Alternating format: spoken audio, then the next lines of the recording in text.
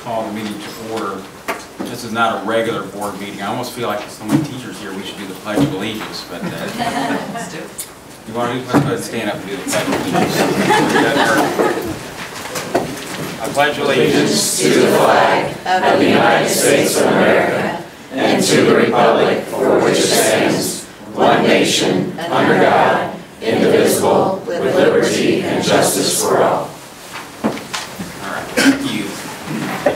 So we'll call the meeting to order, and I will ask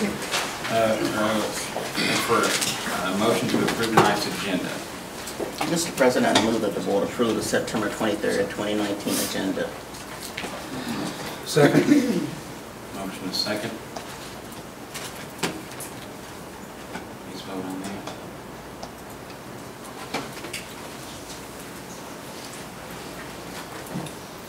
All right, the first part of our meeting is not a regular board meeting. It's a hearing to get comments from the community about certain issues. From time to time, the board does schedule public hearings to get input, and so that's what we'll be doing tonight. I have 4 people signed up to speak, so unless other people sign up, we'll give you up to 5 minutes each to speak. If more than that sign up, we'll probably try to limit everybody to 3 minutes. But well, we have 4 signed up now. If other people come in, or anyone else here wants to sign up and speak, we can do that too. If any more signs up, we'll limit to 3. Otherwise, the 4 that are signed up now can go up to 5 minutes. And so we're just going to hear from you. That's why it's called a hearing, and the board won't be responding to questions or anything like that. We may get some clarification from staff on different things, but we'll just go ahead and get started. And Brian Wise is the first one who signed up to speak, so Brian, come on up. Thank you. I'm Brian Wise. I'm an employee of the Raytown C2 School District. This is my 26th year. Just asking, I'm past president of NEA. I've been on Ray team for the past 13 years. I'm here to talk about the tax rate just because I know how it's going to impact our district, and we've lived through some really bad times in this district where the employees gave up a lot, and I just think it's a bonus for us.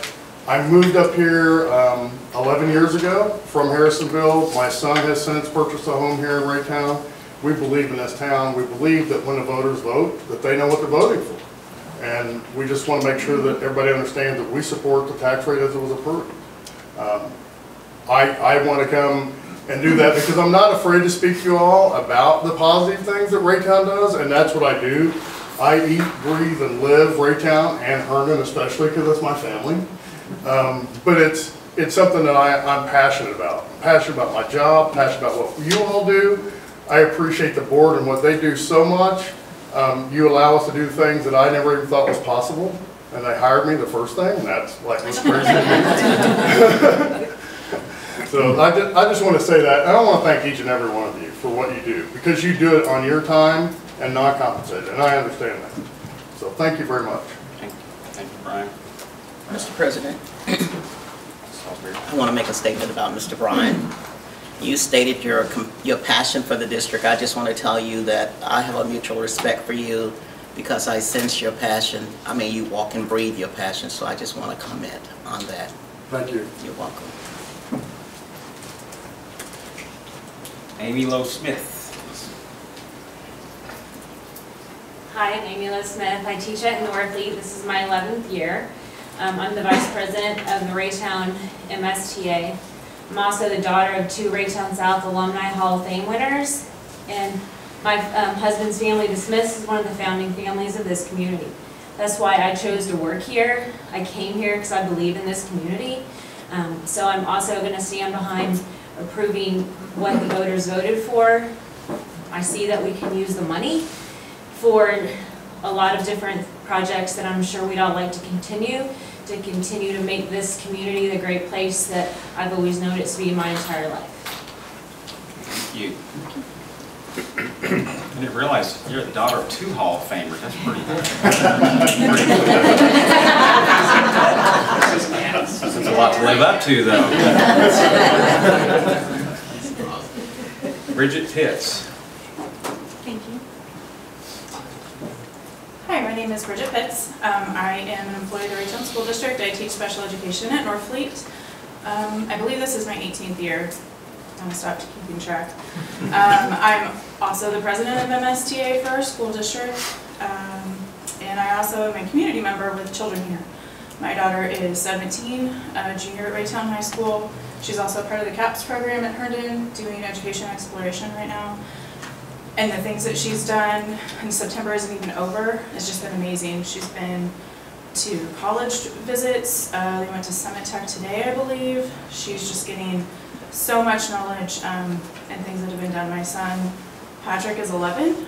He's at Central Middle School this year. He's thriving. He's going through a little transition, but he's doing good. You know, he's an orchestra. He's doing great. I'm expecting, so I'll be giving another child to the district soon. And not to take up too much of my time, but to concur with what Brian and Amy have already said. I've been through this district when we had a lot of money. I've been in this district when we were frozen.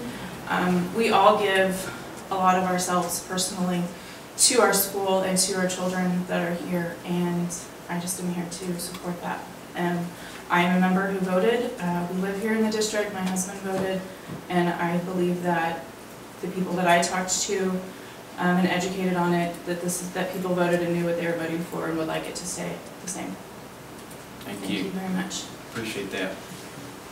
I do want to just add in that I appreciate the way MSTA and NEA works all together with Ray Team, and I think our bargaining system here in Raytown is probably the best of anyone, so appreciate all your work on that. Dennis Helsel.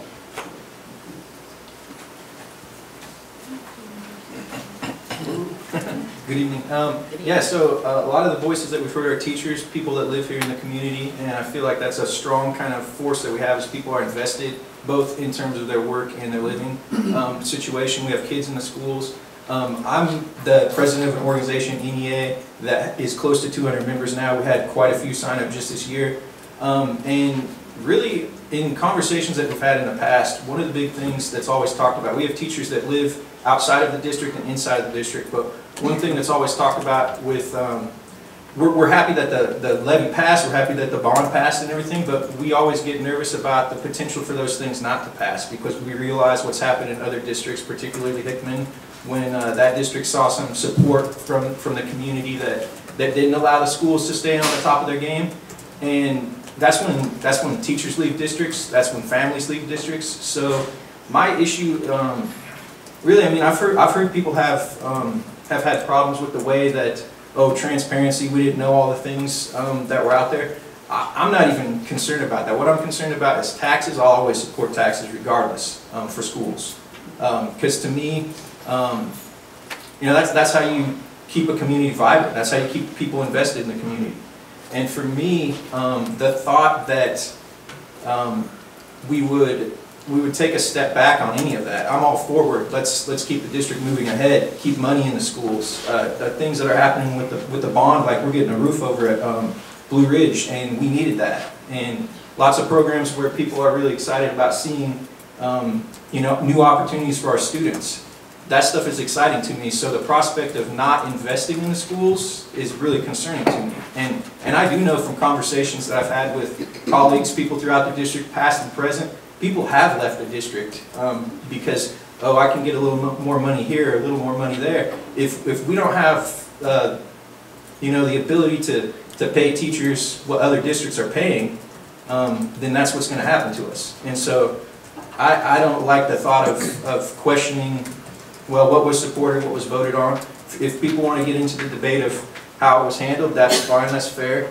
At the same time, I'm like, that's not even the issue for me. The issue is support the schools, support the kids. Thank you. Thank you. Thank you, Dennis. Now, a couple of people wrote their names down and then scratched it out. I'm sure you don't want to change your mind and speak to us. Anybody? Anyone else want to speak? Not because we don't want to say that we cut things off too early, but that is all the people who signed in to speak. Anyone?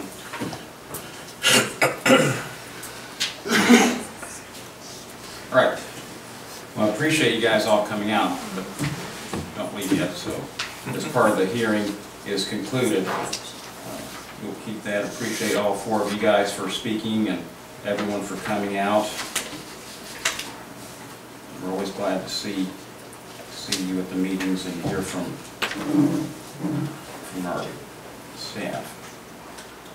All right, the hearing is concluded. The next item is a motion to set the tax rate. I entertain a motion. Mr. President, Yes, Mr. Lakers. I move the board approve the proposed tax rate of 5.1600 for incidental and 1.1600 for debt service, for a total tax rate of 5.3200 in compliance with RS Missouri Section 137.073.2, based on the Jackson County Notice of Assessed Valuation 2019. Second. There's one minor correction, it's 6.32. Did I read You something said wrong? 5.32. I'm sorry. Oh, yeah, 6.3. Okay, there's a motion and a second. Any discussion? Mr. President, I'd like to speak to the motion. Before I do that, I want to, I heard what everyone said, and I see the faces in the audience, and there's some suspicion about whether I'm an evil man or not, and I hope when I'm finished you will conclude otherwise. I also want you to know that I voted for, my wife and I voted for the bond issue, and we voted for question 2. I want you also to know that 20 years ago my wife ran the bond issue that produced a lot of the improvements to Raytown High School and Raytown South, and I was her gopher, and I think both of us did our jobs quite well. So when I look at you, I'm only asking that you for a moment think about what I'm going to say and just try to be open to it. I don't want to take away. I don't think anybody in this community wants to reverse the decision that we all made in question 2. But there are some facts I think we need to think about as we decide whether to approve the tax levy. So with that in mind, I'm going to share with my colleagues a handout, feeling like a teacher, sort of, if you don't mind passing that down, I would appreciate it. I have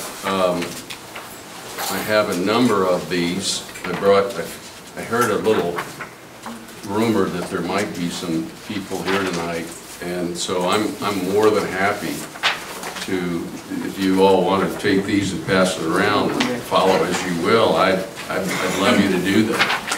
And if you, okay, so I'll wait till you pass it around and then you can raise your hand. Did you get one? There's another one. Oh, here's another one over here.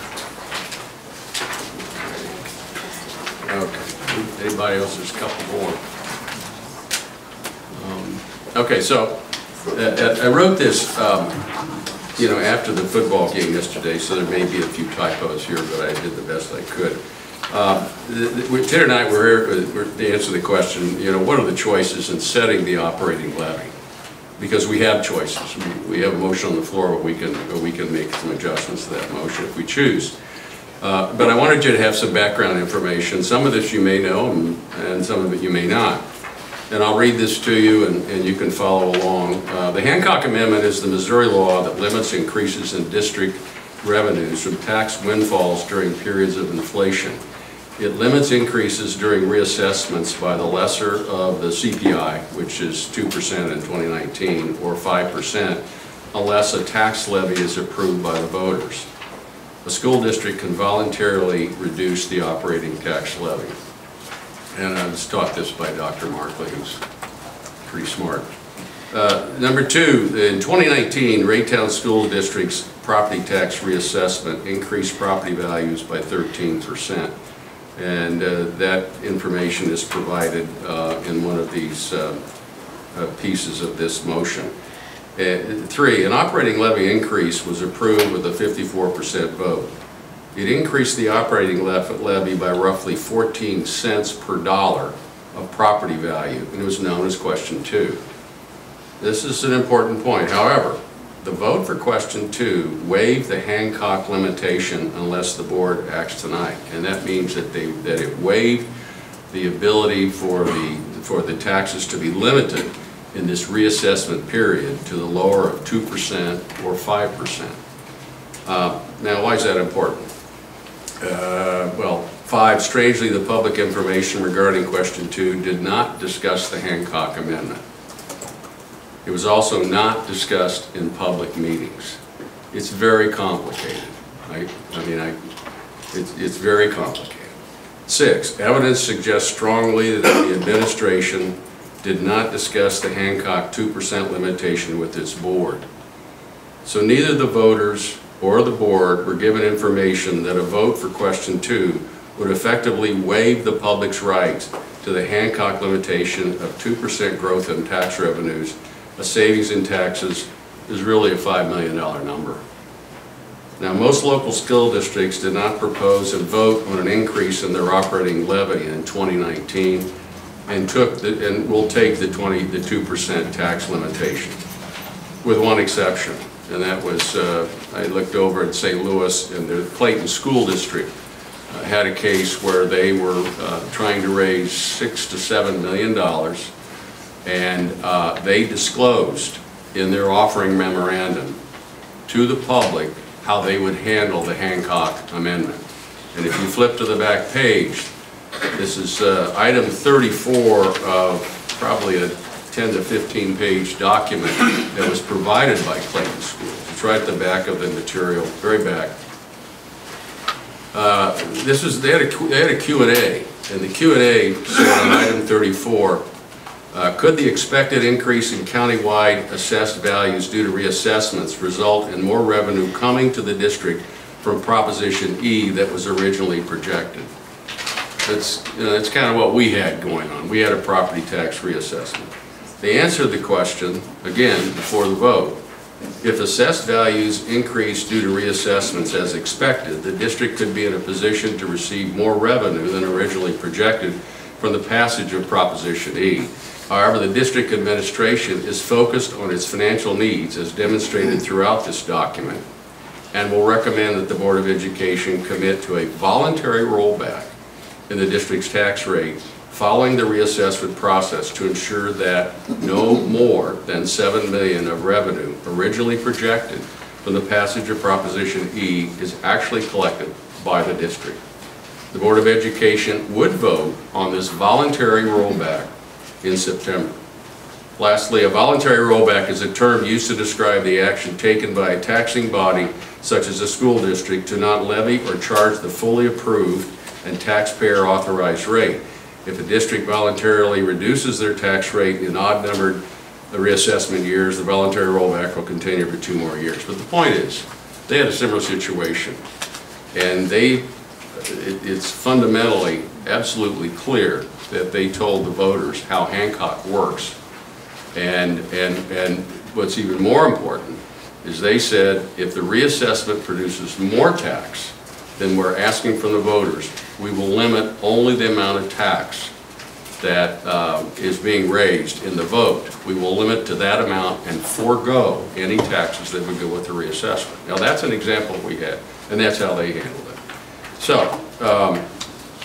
So 8, I've said here 8, Clayton proposed a $7.3 million increase in taxes in its reassessment year, but stated publicly that tax increases would not exceed that amount, regardless of results from their property tax reassessment.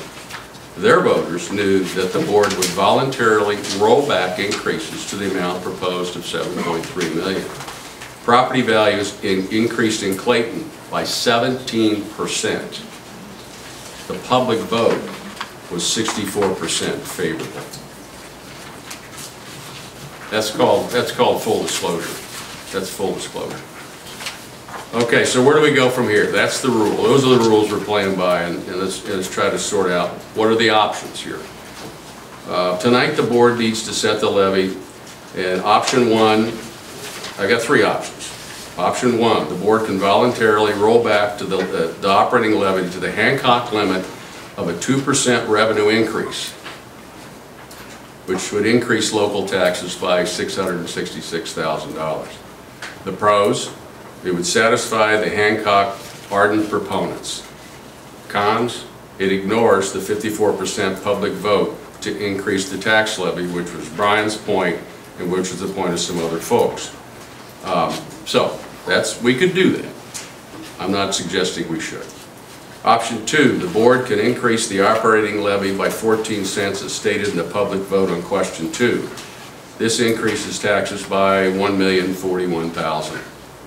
Pros, correlate specifically to the public vote to increase the tax levy. Nothing's taken away.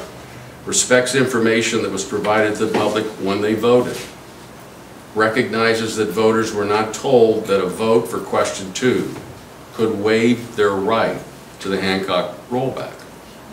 Cons, does not maximize the revenue opportunity for the district. It does place stress on the 2019 fiscal budget, and it could drive reductions in overhead and administrative costs. Some people think that's a pro. I have no opinion. Option 3, and this is the one we need to think about closely. Increase taxes for full property tax windfall. This would increase taxes by $5.3 million. The revenue percentage from reassessment then is 16.4% in 2019. Effectively, you're taking the whole benefit of the reassessment. Pros, respects the technical argument that taxpayers waived their Hancock rights to prevent tax windfall by voting for an increase in the operating levy. That's the technical argument. The law does enable you to do that. But it also then places responsibility on voters and the board to understand Hancock. And my argument is, if you weren't presented with the issue, how could you possibly understand it? The cons, the cons are it could increase voter distrust. I mean, if we take the whole levy, it could increase voter distrust. There's no information regarding Hancock was disseminated. And I would love to have had this information at the time I voted, but I didn't have it. It intensifies a public concern that property tax reassessment was mismanaged and unfair. And you've heard about that, you've read about that. I'm not sure the two are related, frankly, but some say they are. And lastly, it ignores logic. It ignores logic that a taxpayer can understand Hancock. I'm here to tell you, if you probably got the message, you might not be able to understand it, but it does get in the way of what happened in April, and that's why I'm presenting this information. Now, I believe what's fair, and we're talking about fairness here, and then we're going to come back to the issues that you all addressed, which the fairness issue is that we should respect the vote of the people, but we should take the position that Clayton took, and that is that money should be put in the coffers.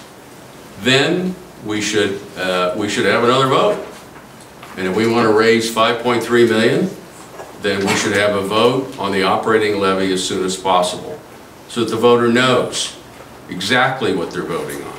And I believe, Brian, you're right. I would like to get the teachers more money. I'd like to do a lot more in the school for the benefit of the teachers, for the benefit of the kids, and reward you for what you did for my kids. But I want to do it with all the information in the hands of the voter. That's my speech, and so I'm voting for. I would hope I can make an amendment and set forth a motion for approving option B and following the wishes of the voter. Thank you. Mr. President, I want to take one issue with, I think it would be number 5 and possibly number 6 on your handout, Mr. Tody.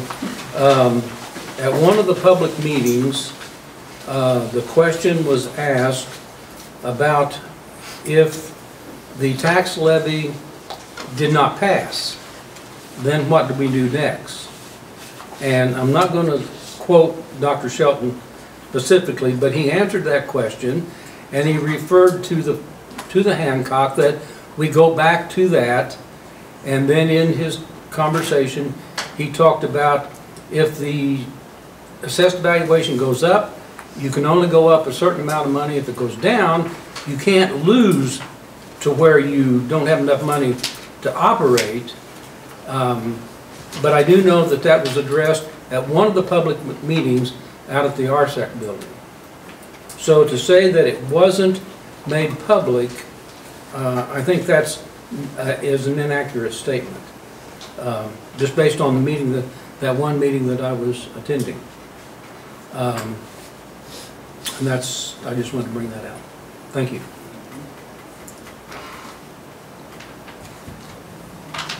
Other comments? Questions?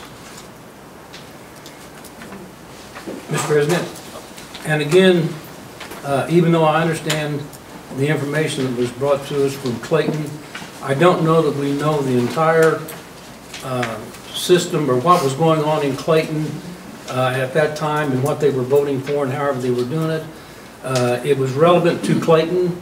I'm not sure that how relevant that is to our situation right now. But I understand what you were saying that it was, and I respect that. Mr. President. Before you speak, Yes, sir. I'm going to say something since you already spoken. Yeah, there's different things we could discuss here, but I will speak one thing about the Clayton issue. Clayton is either the first or second richest school district in the state. And what happens in St. Louis County in the second richest school district in the state can in no way be compared to what's happening here in our district and within Jackson County, which we all know has been completely mismanaged through the years, and they try to fix their mismanagement through what they're doing right now, and we're bearing the brunt of it PR-wise. And I've said all along I'm willing to look at rolling back something here as a good faith effort to provide taxpayers homeowner relief. But to couch this in the terms of we kept things from voters, or voters didn't know, or we knew all this and didn't tell, I don't go along with that at all, and I don't agree that comparing us to Clayton is a good way to look at it. But that's my comment about the Clayton thing. Let me just see if anyone else wants to comment again first. Ms. Tittle. Mr. President. Yes. This is our tax rate hearing tonight, and we've had 4 people who are employees of the district speak in favor of the motion. And I believe that I will vote in favor of this motion. And I don't believe that we have public support to make any changes such as Mr. Tony's is considering.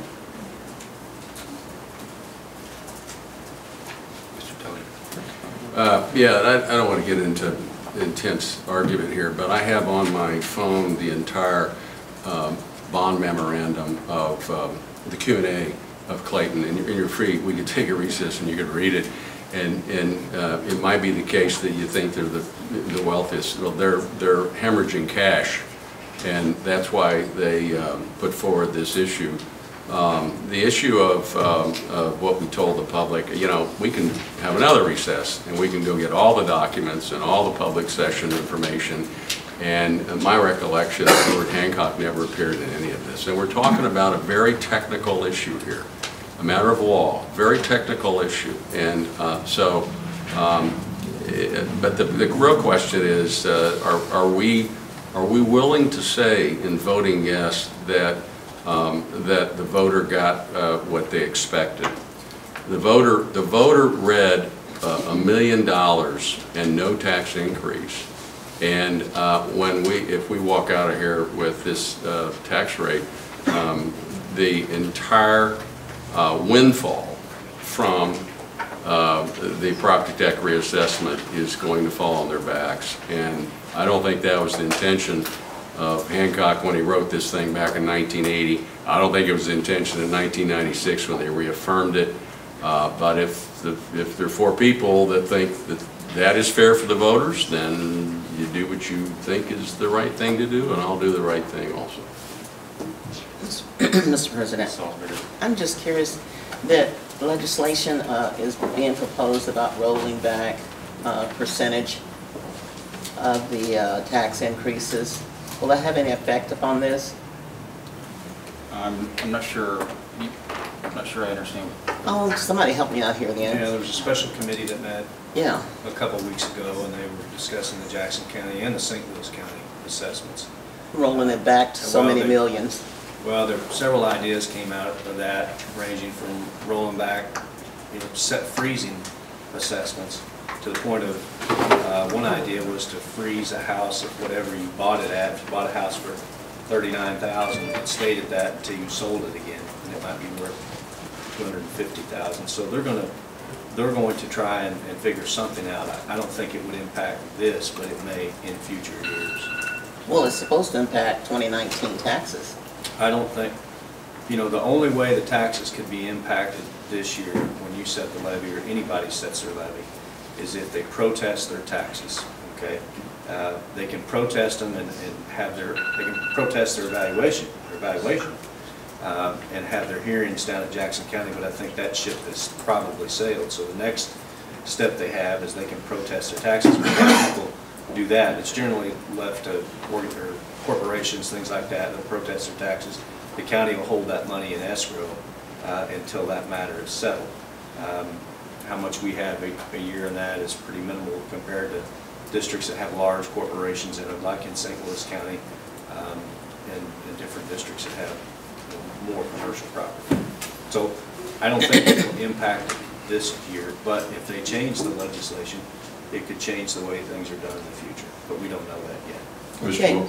Mr. President, I'm sorry. Let me finish my thought there. The thing that concerns me is that if we, and I understand the voters have voted for a certain dollar amount, I understand that, and you want to honor what the voters are saying.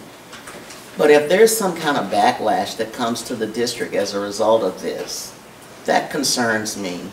If information is put out, or is already out, that we were not transparent in our decision to bring this before the voters, I think that will hurt the district. I think Rick had stated that he was in agreement for a percentage to be rolled back. I would buy into that because of the fact that I think it does show good faith. That's my personal thinking there.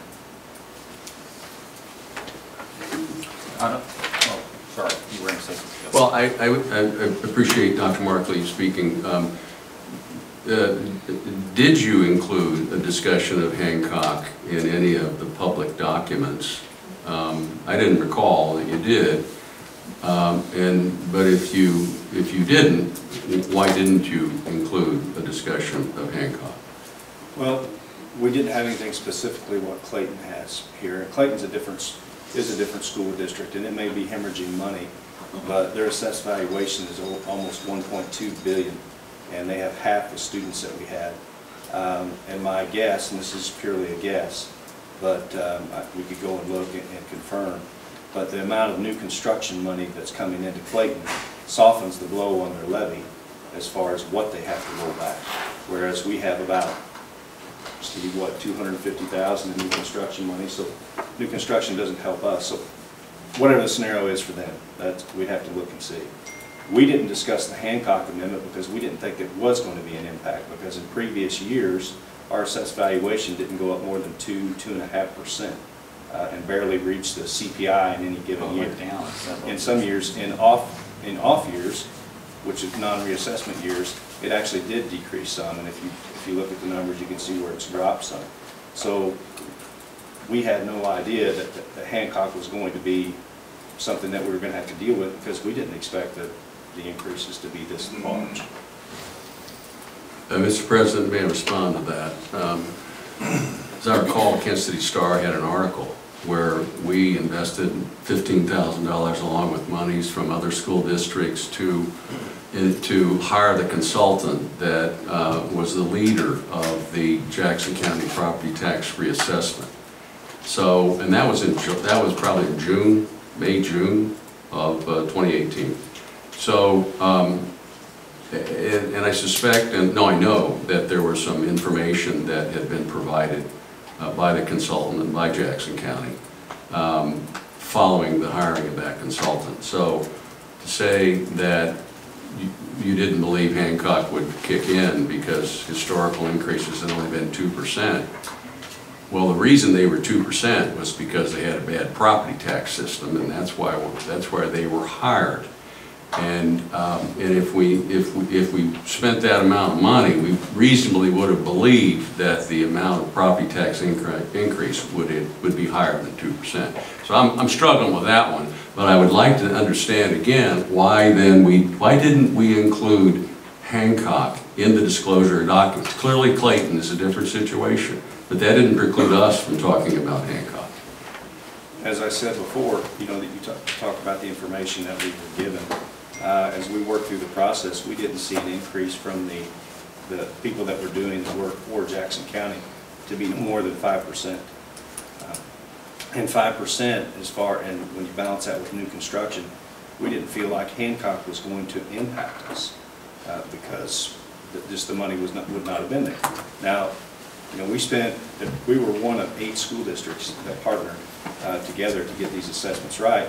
And prior to you getting on the board in April, and members of this board were part of it, this board actually sued Jackson County, I believe in 2015, because the commercial values were upside down in this district and amongst all over Jackson County.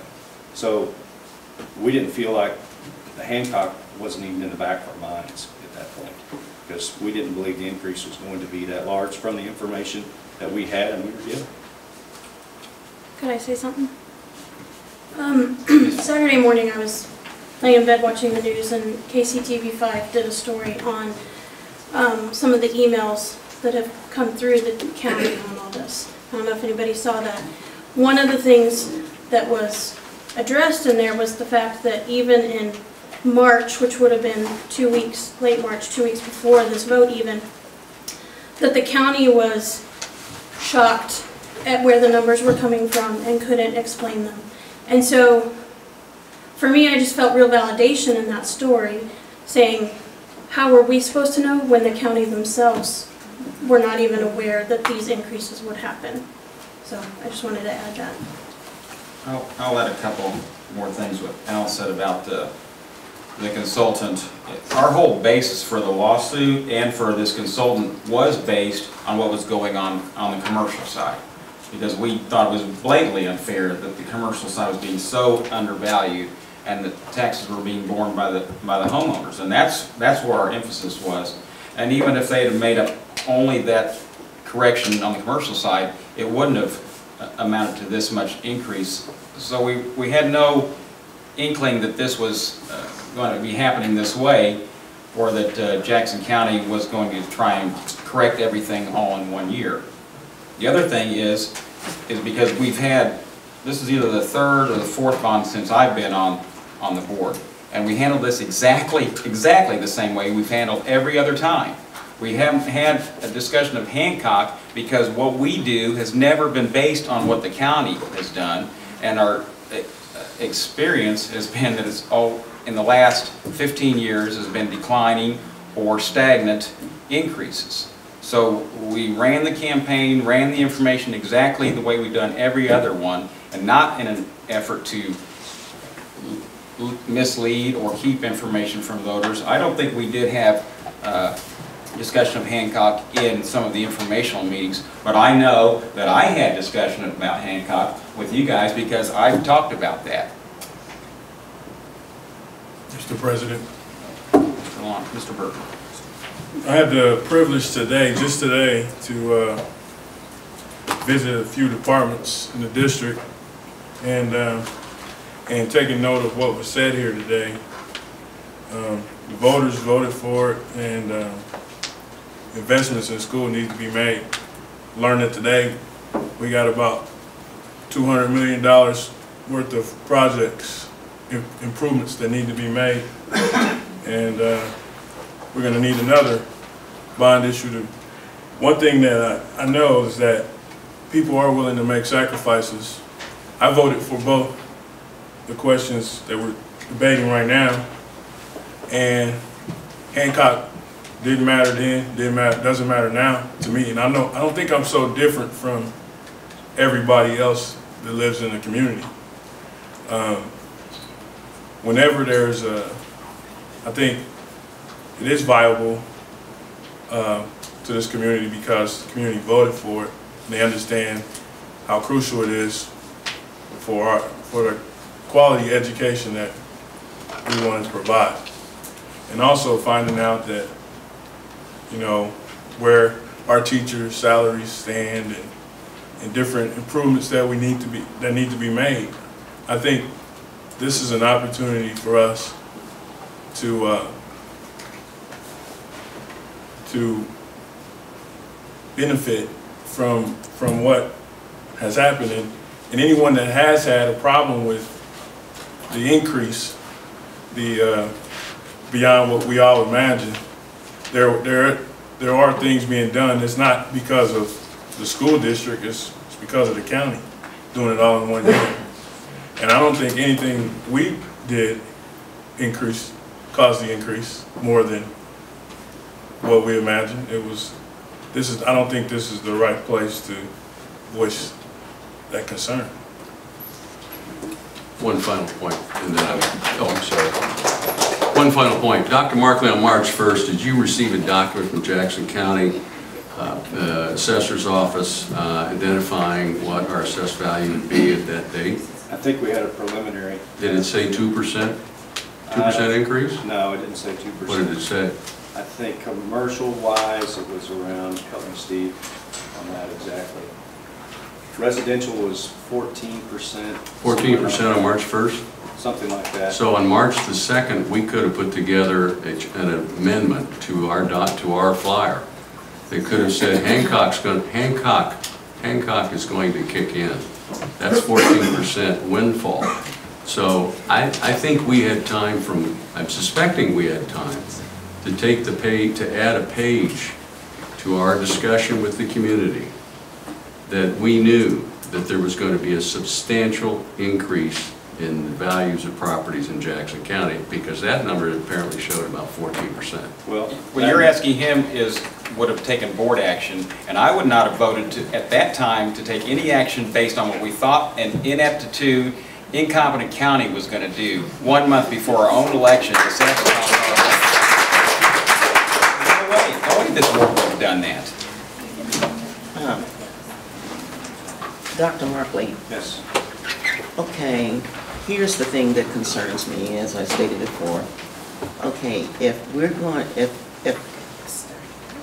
residents are going to bear the blunt of this, what is your thought if we roll back a percentage? I want to hear from administration. If we rolled it back a percentage. Yeah, Steve, you got that? We passed it out already. Yeah, everybody's got a copy of this. Sheet looks like this. Yeah. While he's looking that up, I'll just say one other thing. You got this form, it does list several scenarios. And as strongly as I've stated here about this issue, I'm still willing to go along with some, if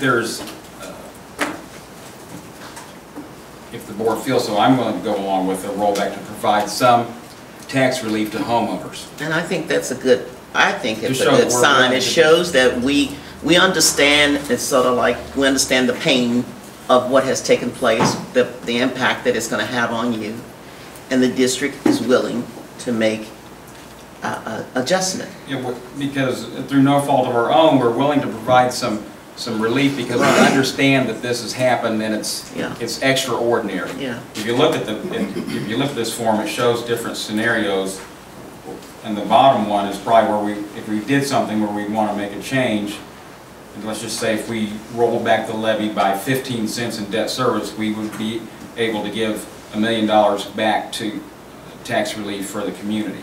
And it would not have a great impact on the district as far as... We would still be receiving more revenue than we thought we were way back in November when we put this on the ballot. And I'm hopeful with that additional revenue, we will use that opportunity to get our teacher salaries back to a competitive level where they should be. Right. So sorry. That's okay. You have this sheet right here in front of you. The top column, rows and columns are the operating side in yellow, and then the green is the debt service side.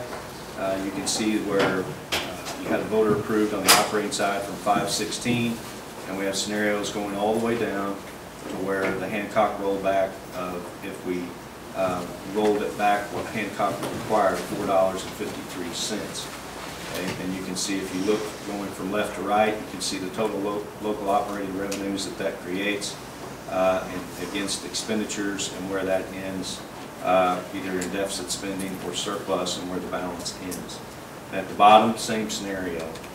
You see the 160. Now there's a difference between, again, piece of school finance education on the operating side. Hancock does not affect debt service. Okay, this board is the one that decides on what debt service is. And that all depends on the bond issues that are passed, and when the voters approve a bond issue or to refund a bond that are already out there. It impacts your what you're able to levy because of what you owe on principal and interest payments throughout the life of these bonds or multiple bonds that you have. Okay, this district has always rolled back on their debt service levy because it ranges anywhere from $1.70 up to $1.90, depending on what the principal and interest payments are. But as you can see there, you've got different scenarios. Again, on the debt service side, it's important to note that we have a healthy debt service balance of 63.47%. The state auditor would tell you that you need a year's worth of payments for balances in case the sky falls or whatever the case may be. That's the state auditor saying that. That's not necessarily school districts saying that. Could you spend down your balances in debt service? Sure you could, but there may come a time when you have to increase that to make sure you're meeting those obligations. Keep your bond ratings where they're at. Mr. Tody can speak to that probably better than anybody in this room because he dealt with that a lot in his career, what ratings of bonds, etc. are. So that's what you've got right there. You can roll it back. If we would recommend rolling back, we'd recommend on the debt service side because that's where your balances are at. On the operating side, if we want to, right now we're currently in the starting base pay of teacher salaries. In a number of districts that we have don't have that list for you, but we're at $37,000 on the base. And the only ones in the immediate area that are lower than us are Hickman Mills. The Lee Summits, the Fort Osage, the Grandviews, the rest of them are telling the NEA folks or MSTA, they know that because they get the salary schedules. And at no fault, that's not saying this board hasn't done anything with salaries because we've been giving steps over the years and increasing through steps, and we've ignored the base because that's a conversation, and I'm going to talk about that in more goals later, in individual goals. We need to have rate teams start talking about, well, Lee Summit a couple years ago, they didn't give a step, they put everything on the base, okay? Maybe that's what we start doing. That's a conversation to be more competitive on that side because that money flows right up through the salary schedule anyway. So that's would be our recommendation as a starting point. Well, there was a motion on the floor and a second. Mr. But I'd President. be willing. Go ahead. Is there a way is there a figure on, if we did roll it back, $1 million or whatever, is there a number as far as the average tax, what's the amount of savings an average taxpayer would? I don't think it's worth you're able to tell other than say like per $1,000 of assessed valuation because everybody's house is something different. Different. But I'm just saying, just as far as $1 million, how many taxpayers are there, and what is that number? Let's say you got, okay, I see what you're saying. Let's say we give $1 million back. Use the county for example. The county said they would give $3 million back, and there's over 300 and some thousand parcels that's got to be split between that million. So as far as what they're getting back is probably, you know, as far as all of us, and anybody that lives in Jackson County, you're not getting very much back from that $3 million. It might be a little bit more for us, so say $100,000, I wouldn't even say that, say $1 million and divide that by the 27,000 that we have. Now, that's just parcels. You gotta think about, people are paying property tax on their vehicles too, Right. so the Just percentages are different. I understand, just wanted to Commercial's know. different because it's a 32% tax rate. Residential is a 19% tax rate. Yeah. The personal property is a descaling, sliding scale of depending on how old your vehicle is. It's nothing I can find out So, soon, okay. It's tough to calculate. Yeah. Mr. President, I can appreciate the thought of rollback, and I understand where it's coming from, but if we're looking at $1 million in the overall scheme of things, that's really not very much to divide among the rest of us as we were trying to figure out what it was. I would like to give more credit to the voters that they do understand a little bit about the Hancock and how it affects them and what it means. And they did vote for the levy with the understanding, I think most people understand if their assessed valuation goes up, they're going to pay a little bit more taxes. If it goes down, they're going to pay less taxes. So based on that, I really don't see where we need to roll this back. Let's vote with what we got, or go with what we got. You know, I'm just thinking here, I understand where we're at, but I think what Mr. Tody was saying to us was, did we, and I understand Dr. Marcus said that that wasn't a thought because of the fact that he didn't think of the large increase. But given the fact that there is a large increase and the fact that if the Hancock amendment was not, information was not shared, that how it would impact the voter, would it made a difference in the voters? Maybe it would have, maybe it wouldn't have. We don't know that because it's a past tense. But I am just thinking really realistically about the damage to the district.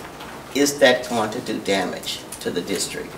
And I've heard from the four members from the staff, but you know, it's kind of like you got to say something positive, and I'm not saying that you did, I'm just saying the perception. But the real voters outside of us, the people outside of this room, will their perception of the district, will they perceive that we misled the voters? I'm just concerned about that, and I don't think we within this room can answer that question. So I'm just thinking that we should do something that indicates that we understand the pain of increase, financial pain. Ms. Salisbury, I don't think it would do what you're saying. I don't think there would be a backlash, but I agree with the other part, and that's why I'd like to entertain an amendment to roll back on the debt service side, something to say that we acknowledge that at the very least. And what if we do this on the debt service side, it doesn't keep us from rolling this back up next year if we find that it's necessary or we need to. And it doesn't keep us from making some needed adjustments in the operating issues, specifically with teacher salaries and doing some things there. So if there is any interest, I would entertain a motion to roll back the debt service levy by 15 cents, and that would give $1 million this year back to the homeowners, to the taxpayers. If there's any interest, someone's going to have to make that motion as an amendment. Don't we need to deal with the current one that's on the... Well, it'd be making an amendment. Amending it. But if there's not, and there's no further discussion, we can vote on the motion that's on the floor. I'll make the motion. Support. I I make the motion to amend the motion that's on the floor now. To reduce the debt reduce the service debt levy by service to 15 cents? 15%, yes. 15 cents, it's not 15%. I'm sorry, 15 cents. cents. Is there a second to that motion to amend? Oh, excuse me. I'll second that motion. Any discussion on the amendment, on the motion to amend?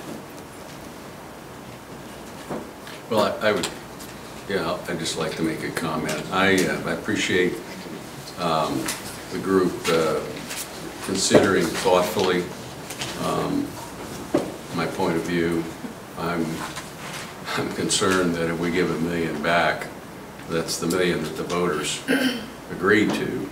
It's kind of a circular sort of argument, but I think it certainly respects the argument, but in these challenging times, I'm concerned it's not enough. And also, I know we've said a lot about what the voter would do.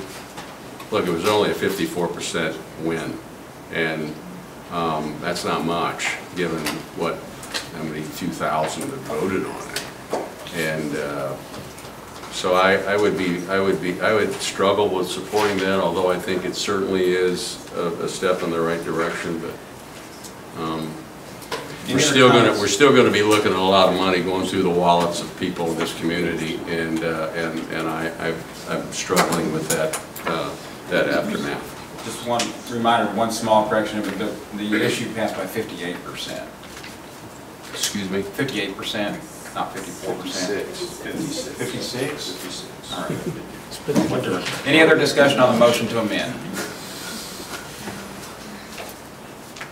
All right, let's vote on the motion to amend. Do you have a list to vote on? Where are we? We'll vote as normal. This is the motion to This is Motion it. to amend. zoom in. Yeah, the amendment. Is that what's on? This is a vote, this is voting to amend only. This is not voting to approve. Yeah, okay, I have it. The motion to amend is to reduce the debt service levy by 15 cents. If you're in favor of that, you would vote yes. All right, the motion to amend fails. So we have the original motion on the floor. I think, Mr. Tody, didn't you had a motion? No, I didn't Start make a motion. motion. Okay, I can't remember. No, I didn't. Thank you, though. I will, but I don't know if it'll get a second. Any further discussion? All right, vote on the motion. No, just. You see it up there? Oh, there it is.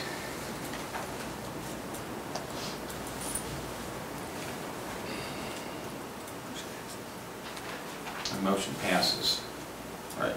I will just say one final thing. I do appreciate you teachers and staff being here, but especially the Ray team.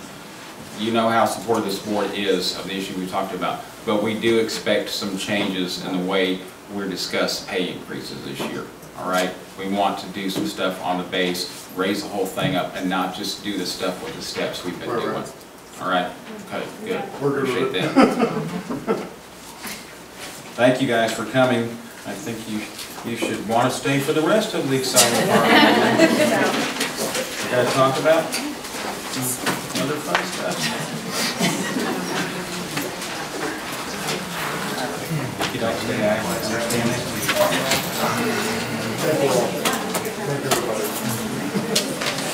All right, next time. No, I'm scared. Yeah. Sunshine Law Review. Is Ryan gonna give us our thing on that? All right. Yeah, wherever you feel comfortable with her.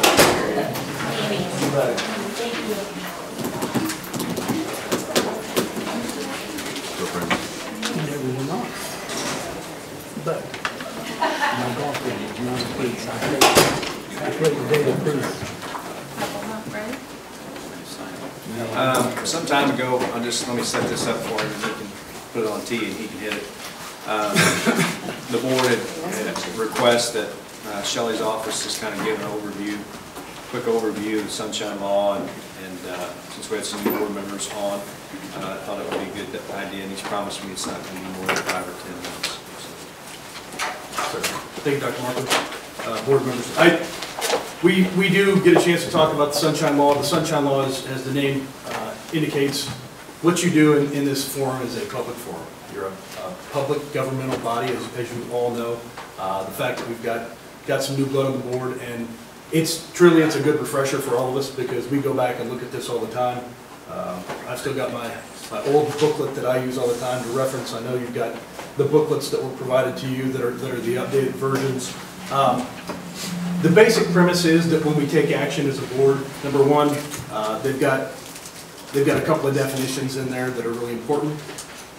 Public meetings, a quorum, a public body meets and public business is discussed, whether that's in person, by email, by text, that's a meeting. That didn't used to be a consideration 15, 20 years ago when we didn't have electronic meetings. We can have meetings without you all being in the same rooms. We've got some pretty good case law that's come out that talks about you can have meetings by way of text and in different situations. So that's a concern that we have, and as we conduct ourselves, as you all communicate, and communication's been made very simple, but I'm going to talk about some of the most common missteps that we see with our boards that we represent here in a little bit. Another one of the basic premises is that just in Sunshine Law that this body acts as a body, that one individual or individuals in and of themselves, a group of less than 4 in a quorum situation, and again I use that word as anybody not familiar with the word quorum, it's 4 out of 7. So as we conduct our business, it's in that group setting, and what this group prefers to do. The other basic premise is that what you're doing is open to our public members and open to individuals that put you in these positions, and the bodies that we deal with day to day, that's the guidelines that they operate on. Now, along with that assumption and that starting point, we have exceptions. And in your book, you're going to find 24 exceptions that are listed in the Missouri statute. The ones that we most commonly use in this setting: legal actions, hiring, firing, promoting, disciplining employees. Now, I do want to note that the vote on anything related to employment is ultimately going to be final, or pardon me, is going to be public, and that's going to be released within 72 hours, or can be.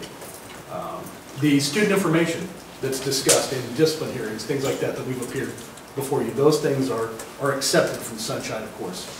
And those things become closed record. These things I'm talking about are the areas where we want you to be able to have free discussion and exchange of your ideas in a closed session. Specs for competitive bidding, sealed bids, those things obviously are going to be closed until open to the public. Personnel records, for those of you that are in education and have your own personnel files, my parents certainly did. Those personnel records to a large extent are closed for good reason. When we start talking about personnel records, you've got board policy that speaks to what Dr. Markley and what our other administrators can talk about as people move on from our district. It's name, length of service, salary, and position. That's the standard. Confidential information from and between the district and its auditors, and obviously with attorneys, and then security plans and settings. So those are the important closures. Those are the important areas where we're going to talk about those things in closed meetings. Why do we do it? Why is it important? And that's really what we probably need to hear and need to talk about.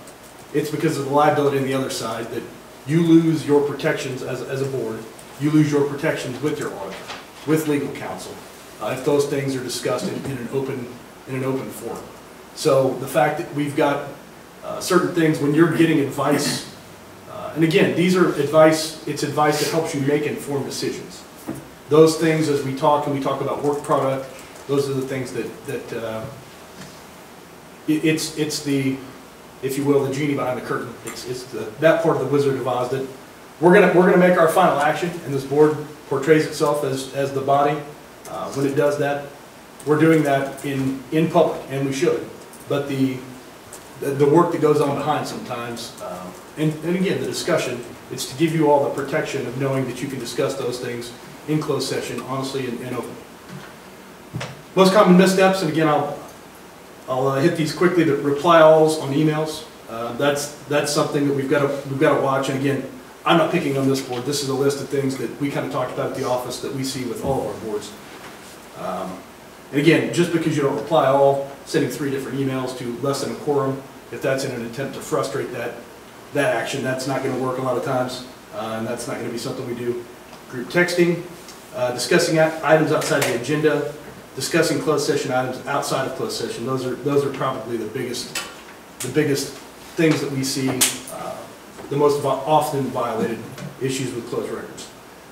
We've got one good liability issue, or one good liability case I wanted to talk to you about tonight. This is a recent case. We talked about it a lot in 2017.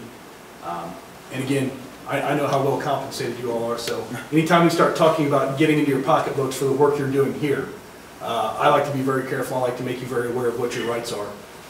There was a Friends of Responsible Agriculture versus Missouri Department of Natural Resources case that came down in 17, and it was a case in which, again, you're going to ask how this relates to you, and I'll make this quick, but it was a case where the DNR was looking at hog farms on behalf of the state, and they had set an agenda to go look at one specific site, and in doing that, they had some members, as they were out and about, decided, hey, we're driving by some of these other possible sites, let's take a look at those.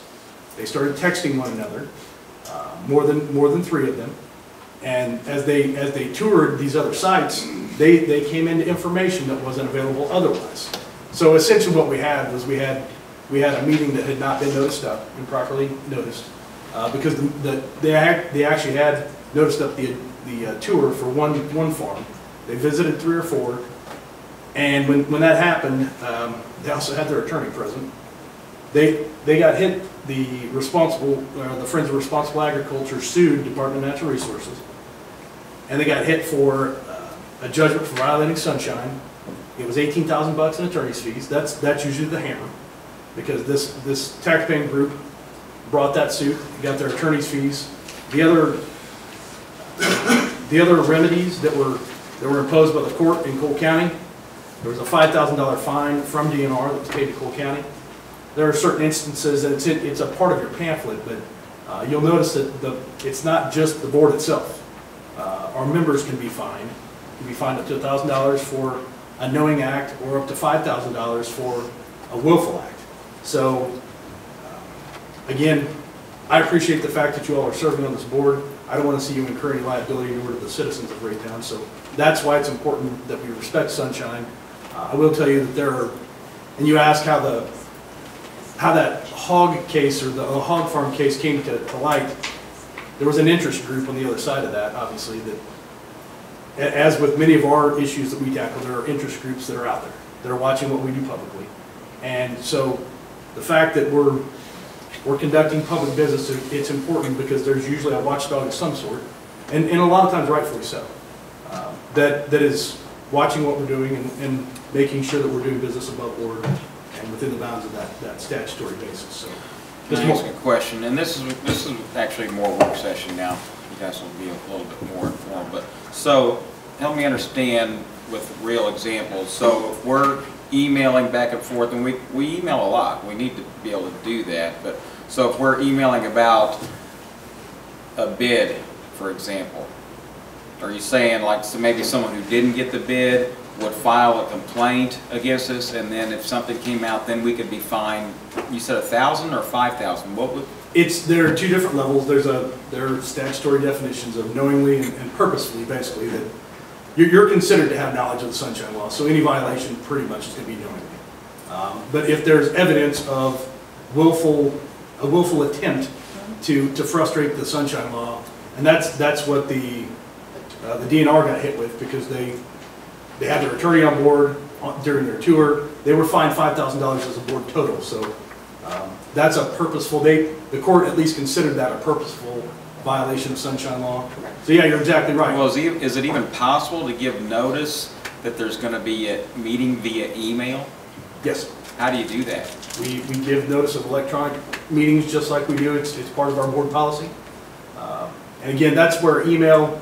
Again, I'm not picking on this board at all. That's where email has gotten very difficult. Even text messages, group text for our public bodies, is that those can be meetings. And again, it goes back to the definition of public business. Does a violation occur when the email is sent, or would it occur when someone wants to get that information and maybe it was not made available to them? The violation in that situation is going to be when the email is sent. If we're conducting public business in a setting where we've got a quorum, and we're talking about that in that email setting, that's the violation occurs when that email is sent. Absent of a reply? Well, and again, I'm talking about if we're doing that. Back and forth? Well, not only back and forth, that's where we get in trouble. And a lot of times, again, this is where we've had many situations where boards are scheduling a meeting. And they're talking about just the scheduling of the meeting, when can people be available, we're talking about schedules and not conduct of public business. And then someone replies on and says, hey, and what about this issue, what are we going to do? Or what are we going to talk about? That's where we get in trouble, and again, so it's a common. It doesn't need a reply to be a violation? If someone sends out, again, you can be conducting public business, sorry, Rick, I'll get you. Yeah, no, I'm sorry. If someone's conducting business and sends that email, there doesn't necessarily have to be a reply. It can just be the email itself to that group, and you're conducting business. Yes, sir. Yeah, I read that Colombo case, the Colombo case that Schmidt cites on Sunshine, and what I remember was that willful intent does have significant bearing on the outcome of the Sunshine case, which then led me to think, well, okay, if you're simply sending a document to the 6 other members, and it's, I'd like to consider this at the next board meeting, then yes, you may have violated Sunshine, but by putting it in Rachel's basket, then who's ever shopping for lawsuits can go, the remedy would be, sure, we'll give it to you. But that would not strike the heart of the willful intent language, which, at least I'm asking the question. It doesn't seem like it would, which would lead you to a potential liability of $1,000 to $10,000. Now, respond to that. And again, I think it's going to be, they're going to look at the history, and as the Colombo case said, okay. And as this Department of Natural Resources case says, right. They're going to consider the conduct as a whole. They're going to consider the intent, and again, that comes down to a fact evaluation, and it can be different in certain cases in between even the same board. So is it something that occurs on a regular basis? That's what they start talking about, and as these arise and discovery is had, and they start digging through our minutes and our communications, that's what really becomes important is the practice in general of the board and how you've conducted business or how a board has conducted business for a period of time. So let me run back. So if you send an email and copy the other members, I really enjoyed the football game and we need to do some work on fixing up the football stadium. Think that goes in the file and nothing happens. I mean, you may have some exposure, but it seems like a fairly innocuous sort of facts that the remedy would be, sure, go get the email out of Rachel's and see if you want to fight it, you want to go search, sure, go ahead. But that doesn't seem like a likely sort of outcome that somebody's going to really charge him something. And it doesn't, and when it comes to sunshine law violations, to be honest, it's, again, like I said, it's not an issue until someone makes the request. Okay. It's not an issue until someone makes an issue of it, to be honest with you, because a lot of these things happen, and again, I'm not picking on our smaller schools. At some of our smaller schools, when you get the football team together, they're watching games, if you've got 50, 60 parents in the stands, and they're shooting the bull behind the tailgate after the game, you may have a quorum there with your board members. Sure. Yeah. Those kinds of things happen. It's just, it's a pattern in practice. Okay. So honestly, when those things, when requests come and discovery occurs, if there's a pattern in practice of doing that, and again, it may not rise to the level of willfully or purposefully, but my concern for any board member or any government servant in that case would be, if that pattern's established, that at least that knowing violation. But sending out just a general email that is like informational to all the board members, that's not conducting a meeting. It depends on the nature of the information, Mr. Moore. To the extent that we're conducting actual public business, it can be. To the extent that it's just sending out, and again, I hate to speculate without knowing. If you've got an example, I can weigh in. But if you're conducting Well, okay, I'll talk about two business, which is- specific things. I mean, Rachel sends out the information for the board meeting before the board meeting. That's obviously not a violation. No, because you've got to be prepared when you It's come. But then, But it's information. There's a lot of information being sent out there. But Now, Mr. Vice, what Moore, about if, she does that 2 days ahead, so it's posted to the public that, because she sends it, it's sent to us on electronic school board, but it's also posted for the public to look at if they want to, yeah, so I'm saying So- it's obviously not a violation. because it's posted. Right, what about if because I send out information to the board, if there's a news article that they should read, but just general information, and I send that FYI and have a link to the news article, that's not a violation. it's not per se a violation because you're not discussing your board business. Okay. If it's, here's an article that I think is important, or here's an article about us, here's what we ought to do next time. Once you cross that line, it becomes the conduct of this board's business. That's when we have issues. Sending a link or, an article on the Jackson County tax assessments, not conduct of Not public that, business. something else. So it's an opinion. If you're stating your opinion or your stance on that issue, that could be, or you're asking for, what do you think about this? And again, if you're asking That could be. this group to consider action on a particular item, or if you're conducting, again, I think that phrase of conducting business, it's defined in our books here, but when we've got a quorum together that's conducting your public business, I hate to define the word with the word. Probably the best example would have been if I had sent that outline and copied everyone, that would have been considered conducting business. Potentially, and. Really, just potentially, I would have thought it would have been, because it had a, because there would have been, I mean, there And would have again, been. if, a lot of those things, if they go to Rachel, Oh, and really? if they're out Okay. in the public, Huh, okay. It's really a lot of judgment. The biggest thing is to make sure we don't ever email something that should be contained within closed session discussion. correct. And once you've identified an item as a closed session item, again, it's not that it doesn't happen, but when you do that, you forfeit your privacy. So don't you conduct forfeit the business, protection. don't send out closed session information. That closed session information should be discussed in these rooms, with the exception of agendas and things that are required to set up the closed session. Let's throw another wrinkle into it. Okay, I need to get information out to you guys about a bad situation between a student or a serious situation. And I send an email, I copy you, I copy Rachel, and I send it out, I say confidential for your eyes only, and push that information out. Where are we at? Yeah. That's attorney work product, that's attorney-client privilege information. Again, as long as that information stays, it's been addressed to us as well, that information can be protected. As long as no members in this body have that discussion with anybody out in the public, then they're protected under the attorney-client True. privilege. And again, but even in that situation, I think one of the keys is that we don't start replying all Right. and start conducting that public Right. business without noticing up a meeting. Am I to understand that when he sends out emails to the board, as long as we don't reply back to those, we're not conducting business, right?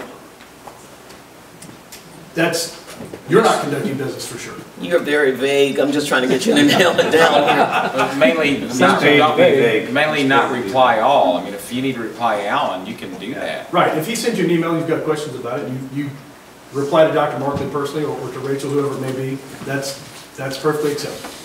To reply all and to start a discussion about a particular issue in that email between the group is not. I got a question though. Do you recommend us using our school email address or our personal email address, or does it make a difference? It doesn't make one bit of difference. Because both are subject to subpoena. Correct. What if I have a private server in my basement at home? Oh, never mind. But I would guess, I mean, I've said, oh, I'm gonna start using my school email, but I haven't. Because while I may not want to have things on my personal email shared, but how far back does it go? If someone subpoenaed our emails, how far back do they ask for it? With a sunshine violation? Mm-hmm. There's a statute of limitations. I'll have to look at the sunshine to see what it is. I can't remember if it's 2 or 3.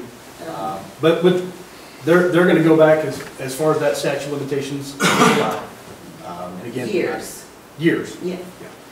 But the nature, or pardon me, the account that it comes from, if you're conducting public business, is not going to.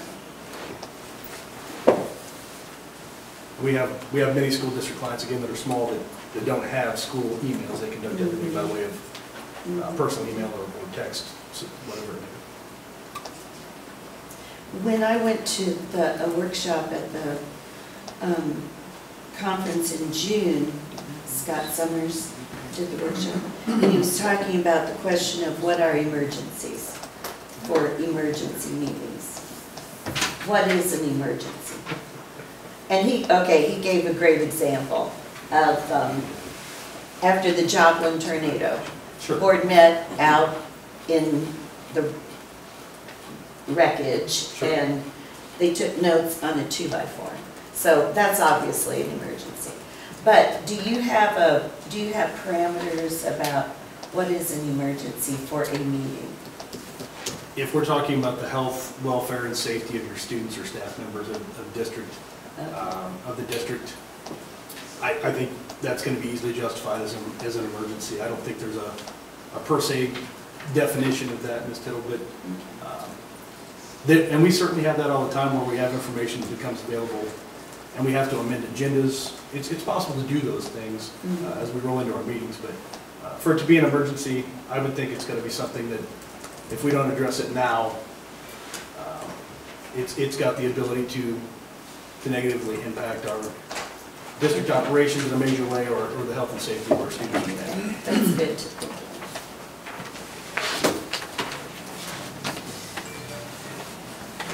All right, I appreciate that. Yep. Does Thank you anybody very else have much. any other questions?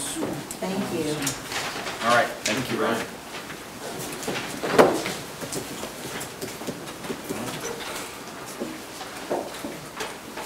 Let's talk about board goals. Okay.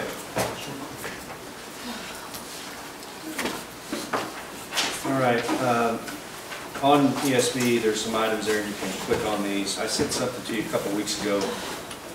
Let me back up here. You've got the board goals of 2018, 2019, the list of 1 through 8. You have a curriculum summit document that kind of gives you some of the professional development opportunities that we had over the summer for our staff. And I think Ms. Tittle may have attended one or two of those. The superintendent goals is something that I sent to you a week ago Friday, and the goals presentation in September, which we're going to queue up here, is a part of that, but with some additional things and with some timelines and with some more focus that I want to talk about tonight. So, go ahead. You driving this thing, Kevin? Okay, thank you. What we're going to talk a little bit about tonight is briefly review our board goals and some of the progress on that. Look at some goals for the interim of 2019, 2020, and then 1920 and beyond, where we think we'd like to go in discussions.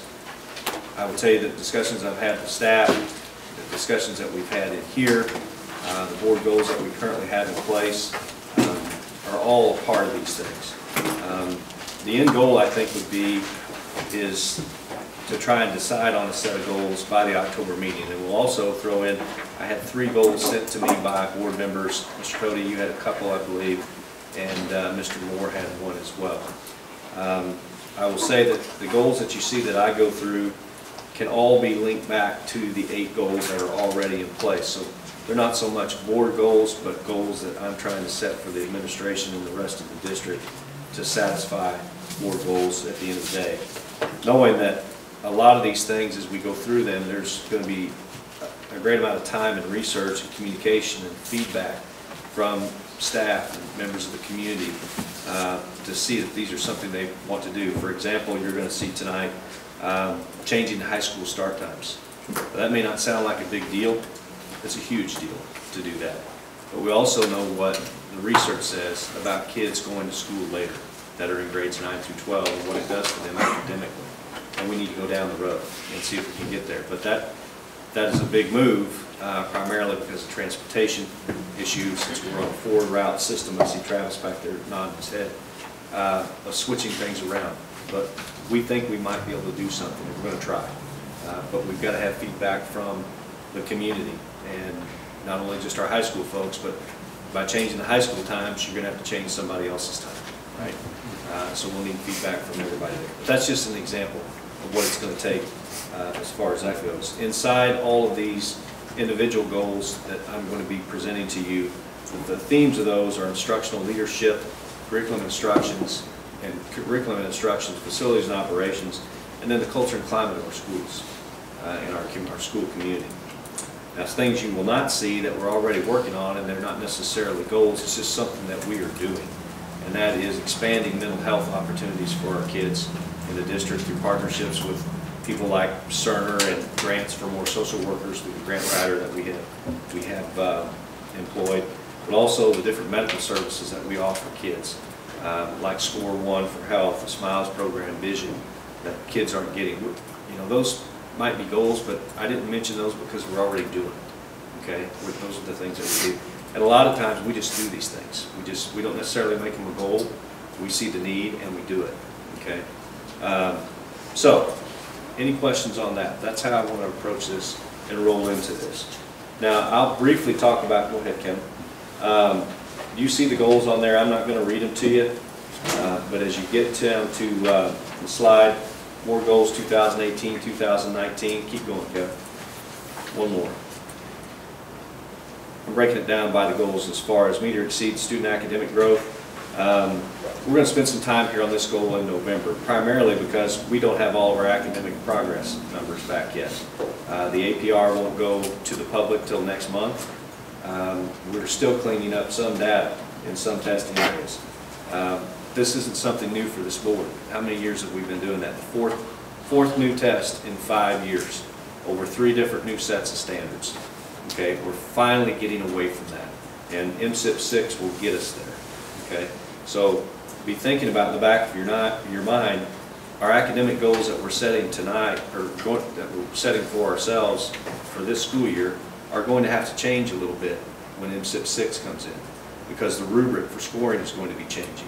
So we'll want to reflect our scoring goals as far as what that requires us to do, or where we think we can be. The second goal, ensuring that the school community is welcome and valued. The different advisory committees that we have, anywhere from the Herndon Advisory Committee that I know Brian's on, and parents, and certain industrial partners that we have, Citizens Advisory, Safety Task Force, Teacher Advisory Committee. We have a number of advisory committees that bring folks in. The last few years we've been doing some parental surveys at our parent-teacher conferences, and want to continue to do that and ramp those up and seeing what our parents and families think of how we can improve our schools and the services that we provide. The district communications piece of that, patron updates, the C2 view, the Peach Jar announcements, social media, and all that comes out of Danielle's department. She does a great job of getting that out to patrons. And then we mentioned a little bit on professional development for staff. Really our big push is helping our staff understand the cultural competency of our community. And we're continuing to do that and pushing that out. I see Dennis shaking his head because he's probably sit through some of those presentations. Okay, so we'll continue to do that as well. So, and this is just kind of a recap. I'm not telling you anything that you haven't seen or haven't provided for you. But item 3, this is one you're going to see some pushes from me in trying to get this accomplished. But utilize and establish hiring guidelines and best practices to continue to attract and retain staff. There is a teacher shortage. You've seen it in the news. We know it. We have seen it. We have goals to attract and retain teachers, and not only just teachers, but also teachers of minority status. And we're just not getting there. We've tried Grow Your Own. We've tried the recruitment fairs. we're going to have to do something else. And there's something in here I want to talk about that I think can help not only Raytown, but also the region, if we can make it happen. Okay. Item number 4 speaks to that. As far as you see that chart there, you can see where we ended up, and this is something that you've seen before. We've met every area except for the certified staff on meeting that 20% minority certified new hires, and this is the 18-19 school year, as you can see. Again, we know the reason why. We know the candidates are just not there for us to capture, but that's not an excuse, and we're looking for ways to improve that. Grow Your Own obviously was one. We've made a hard push with UCM and UMKC to capture more and more of their student teachers and bringing them into our district and try to address some of these things. Item 5 is the rate team survey. You can see what was done last year. Item 6, several different things that we do to assure that children and staff are in a safe environment.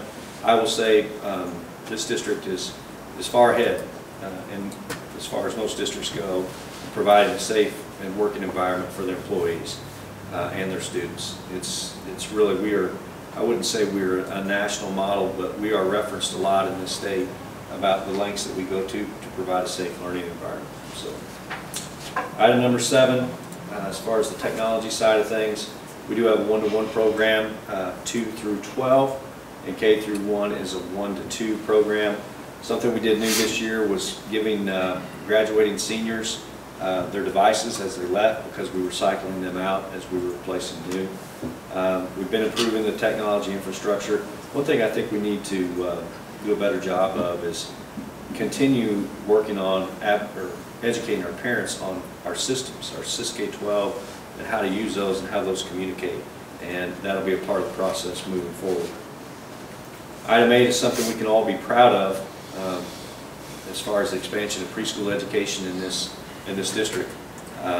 Coming out of a recommendation from the Citizens Advisory Committee and providing more preschool spots, free preschool for our students, we're at the point today where we are now full day.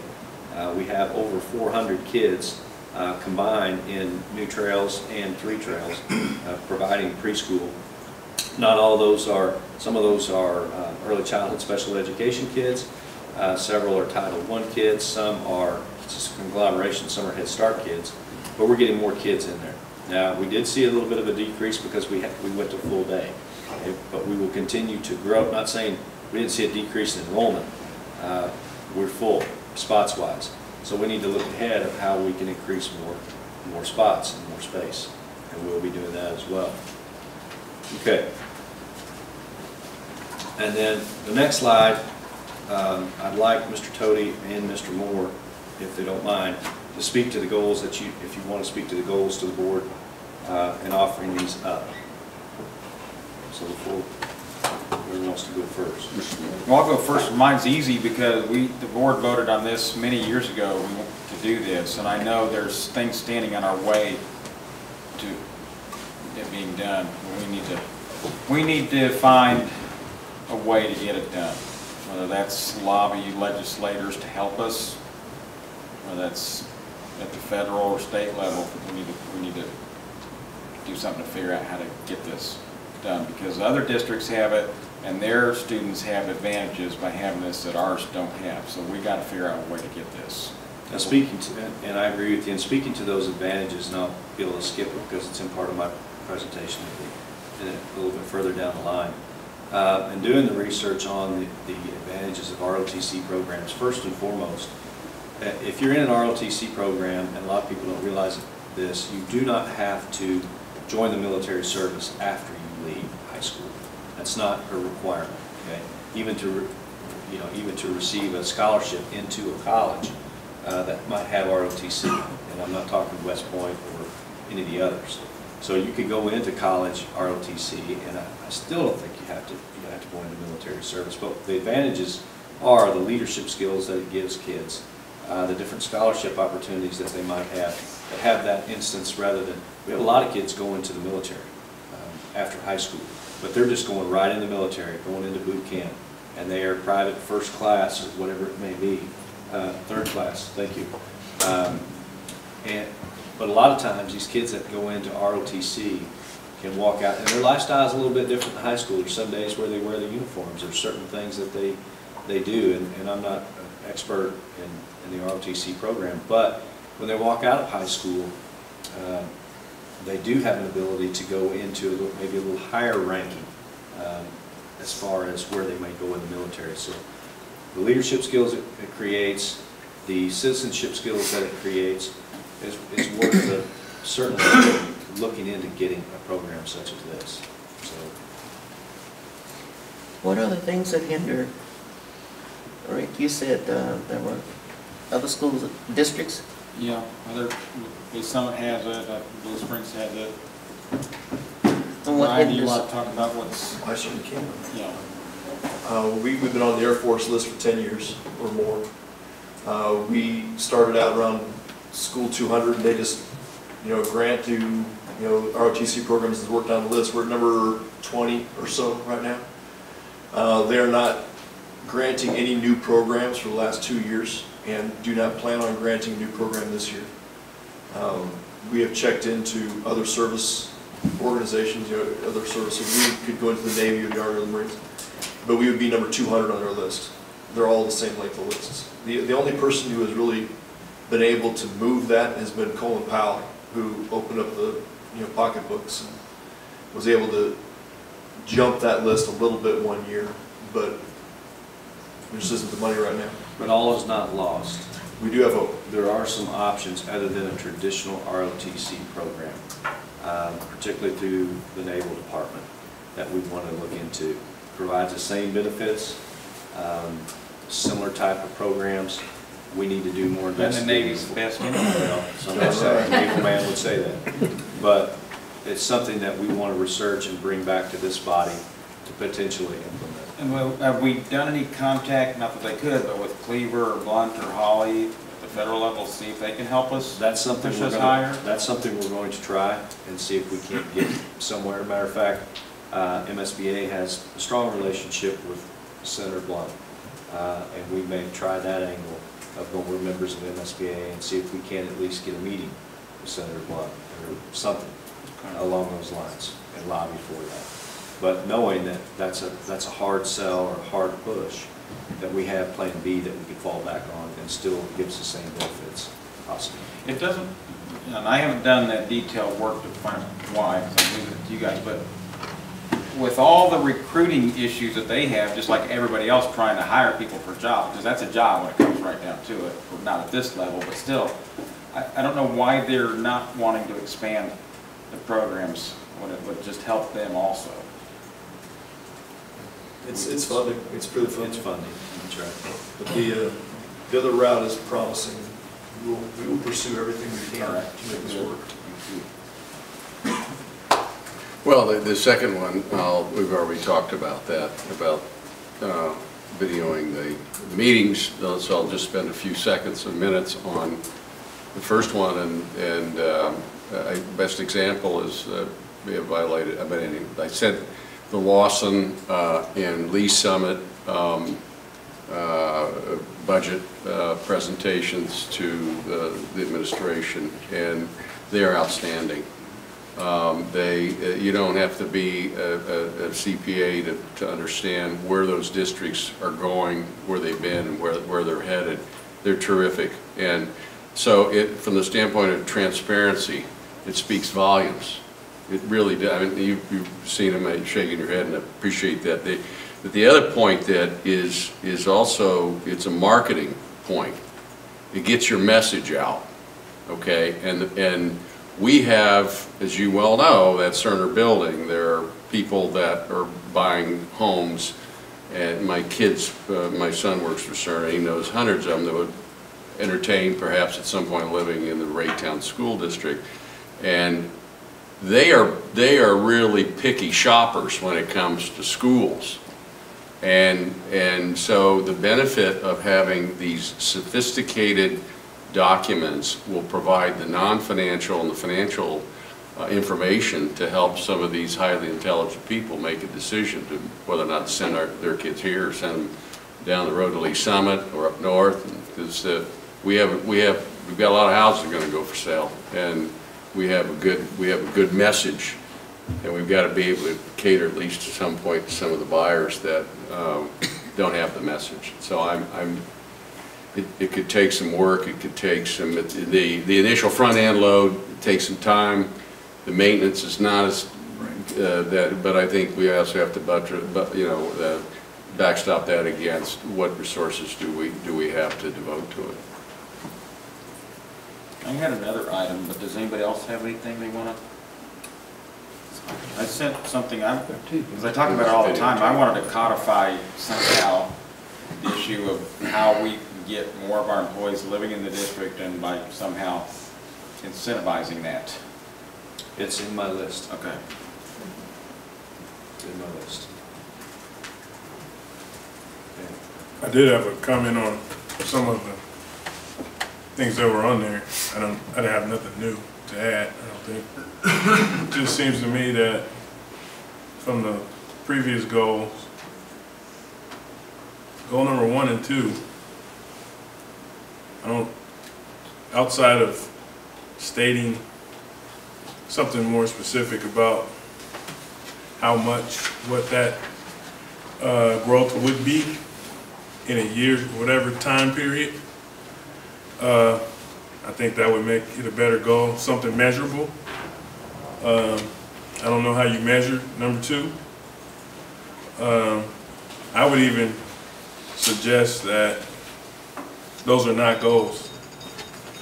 That's who we are, and that's our purpose, and all those other goals are supporting that, those 2 things.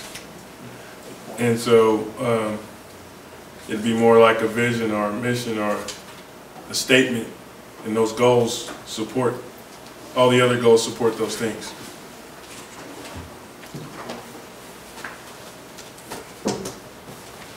I would say to that, and I don't disagree with you at all, I think that's, the first one is probably the one that we can show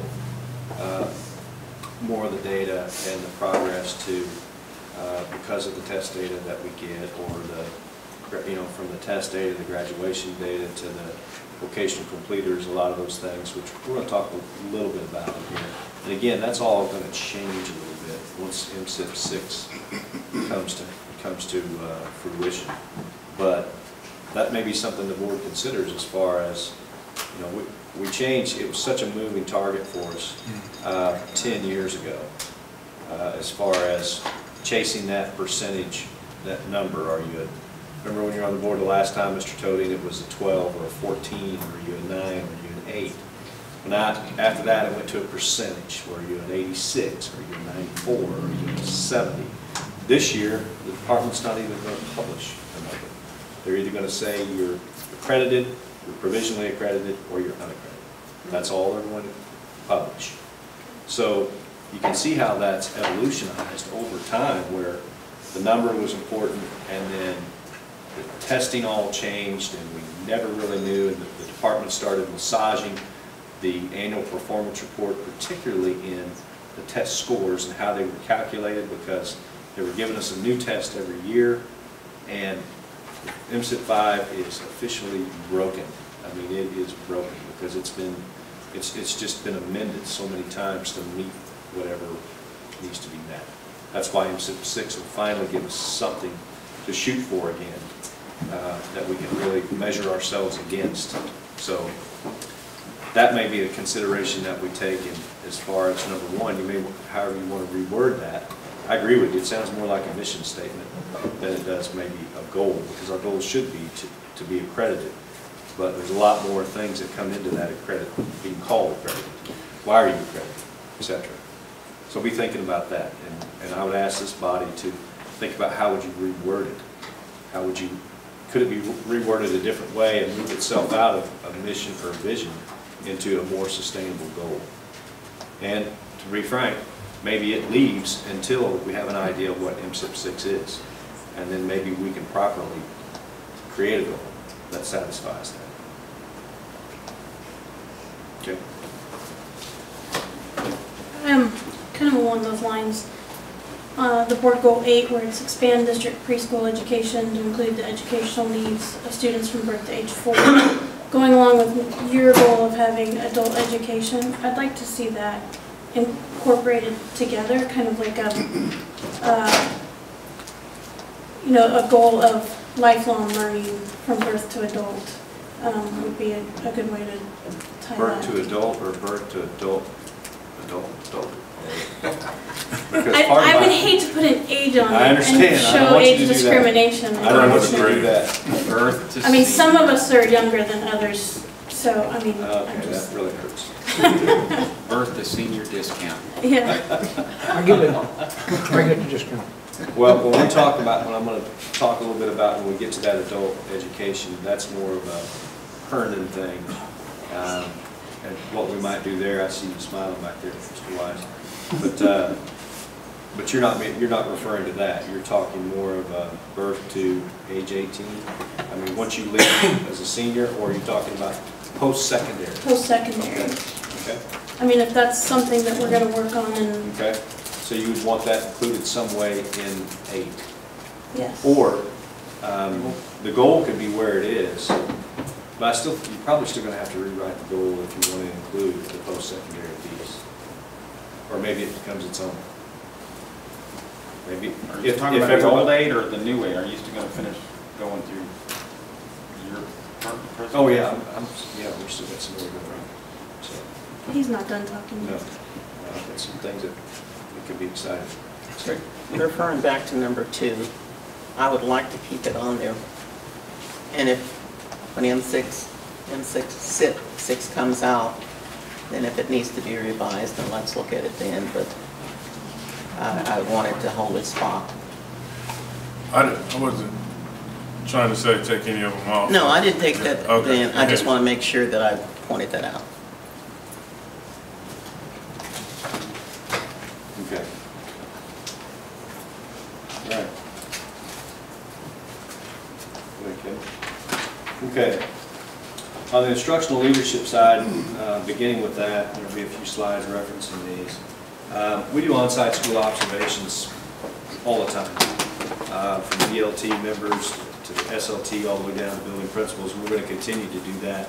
But a more important, I think, something that Brian's team will work on designing and centering it around the MSIP 6 process is a principal leadership institute for our principals, and specifically looking at MSIP 6 and how to navigate it and how to institute it and how to be successful with it. That's something that will take us some time to design, but I think what it will do for us is help our administrators, one, give them buy-in to the process of promoting MSIP 6 into their building, because anytime this is 6, I've been through 2, 3, 4, 5 of these things, okay? It's not always well received in the building, and we need the buy-in from all folks, and I think it starts with training we've trained our principals before in different leadership academies and things, but this is something we want to be really good at. We want to be really good at this because it will allow us to be good at so many different things if we are good at this. So I think a leadership institute for our principals and helping them set goals in their buildings based on these things. It might be something I put on there, expand the module regionally. We would be willing to do that. You're always careful when you do that because when you train people up, people take them, but it'll be the benefit of our kids and the benefit of our staff. And by the way, we have been waiting. MSIP 6 should have occurred almost 3 years ago. And we're still waiting, so it's coming. The second side of things, it's increase and expand professional learning offerings to instructional leadership. I'd like to see us, this talks to goal number 1, Mr. Burton, as far as where right now, this next year, we want to expand and improve our proficient advanced percentage of students scoring in 3 through 5 or 3 through 8 MAP and EOCs, 3 to 5%. Again, I put in parentheses there, MSIP 6 models, that's going to, we'll know what that change hopefully will be by spring of 2020. But the more interim and recent goal, that's where we're at in all subgroups that we have. Not only we're talking about district-wide, building-wide, each building will have that goal to get those kids in proficient and advanced. Any question in that? And that's where we want to start. And again, that's going to change once we see what the MSIP 6 scoring rubric will be. Okay, we'll have a new start. We'll have a new number of kids that here's where they're at. Then we'll set our growth model to that. But that's where we want to be at this time. Increase the number of students enrolling in advanced placement classes. You can see the numbers that we have there. In 16, 17, we had a high number, generally because we had a higher number of kids in high school at that point. But as far as it dropping to 83 to 87, we'd like to increase that 10% annually, but knowing that's a double-edged sword, specifically for dual credit. You get kids taking dual credit, you get them taking AP, a lot of times you're going to take one or the other because there is a cost. Okay, and if we have to sacrifice one, I would sacrifice the AP side of things, because students, I see you shaking your head, Mr. Burton, you probably know why. Students have to score a certain score in there to receive credit for it. If they take the dual credit class and can pass the class, they're going to get the credit from the corresponding university, the money that they spent. That might be perhaps why some of the students have stopped, because we've had the foundation offering to pay a portion of dual credit courses for some of our students that are on free and reduced status, etc. So a timeline for that, that's ongoing today and moving on, increasing that. But if we're going to promote it, it's the dual credit side of things that we want to do, and that leads into my next slide. We have Center for Advanced Professional Studies on the Southland side. We've been in business for that now for 2.5 years, 3 years, well, 3 years. We started this with Raymore procured more of a, they were an anchor with us. Hickman was an anchor with us. Belton is on there with us at times. Lee Summit has joined the crew. We want to grow it. What did I miss? Center. Well, Center is kind of waffling a little bit too at times, but we want to grow up. The Northland CAPS program has several districts involved with it. And we don't have the ability to join. That's why we started the Southland CAPS. And now we have the different strands of animal science, teaching and learning, technology, etc. We want to grow it. Okay? My goal this year would be to bring Center, Fort Osage, and Grandview in to the fold. But by doing so, we're going to have to change our governance model. Our governance model right now is that we run it. Okay, we are the fiscal. We can be the fiscal agent for it, but we're also running it. Yet we have these districts that are involved. Sure, they have input, they have say, but there's not really a board of directors. This is the board of directors for Southland CAPS right here, as we bring everything to you to be approved. The model to the north is the districts that are members. They have one member on the board of directors, and there's someone that they are overseeing, and they make the decisions. And I think that's the way we need to go. We could still be the fiscal agent for it, receiving the tuition dollars, etc. But we need to, if we want to grow it, I think we need to turn that over. But with that being said, I talked to you about another method of the teacher shortage, which is becoming not just a regional problem, but it's a national problem. We have a teaching strand in there for kids to go into the teaching field, and I think we can capture, if we can expand this. And I've got Center in Fort Osage and Grandview on there, but next year I have 3 more, and the next year I have 3 more, and branching out all the way down to Archie, Missouri, and as far west as potentially Warrensburg. So if we can grow that, more kids that we get in there, maybe the more kids we get into that teaching stream, okay? That would be, if I was going to have one of the outcomes, that would be one. The other, more kids in, because eventually I think what could happen is we grow, the Northland and Southland might come together, and we would have a regional capstone program like they do in Southwest Missouri, where Springfield is the hub, but they've branched out to all the local school districts out that want to join. So, any questions on that? Now, a part of that caveat, as far as CAPS, I think as a group, we'll have more power, or maybe some more influence. You can see our numbers of dual credit where they've gone from 668, 717 to 548. The goal for the next school year would have at least 600 students in some type of dual credit class for 21-22. We need to look at a possible partnership through CAPS with a university, whether it's UMKC, whether it's UCM, to offer free dual credit opportunities for students that qualify for free and reduced lunch. Currently, we could call up Missouri State and they would do that for us for our district. But UCM is right next door, and it's such a closer partnership where our kids might funnel from here to there. Same way with the districts that are in CAPS.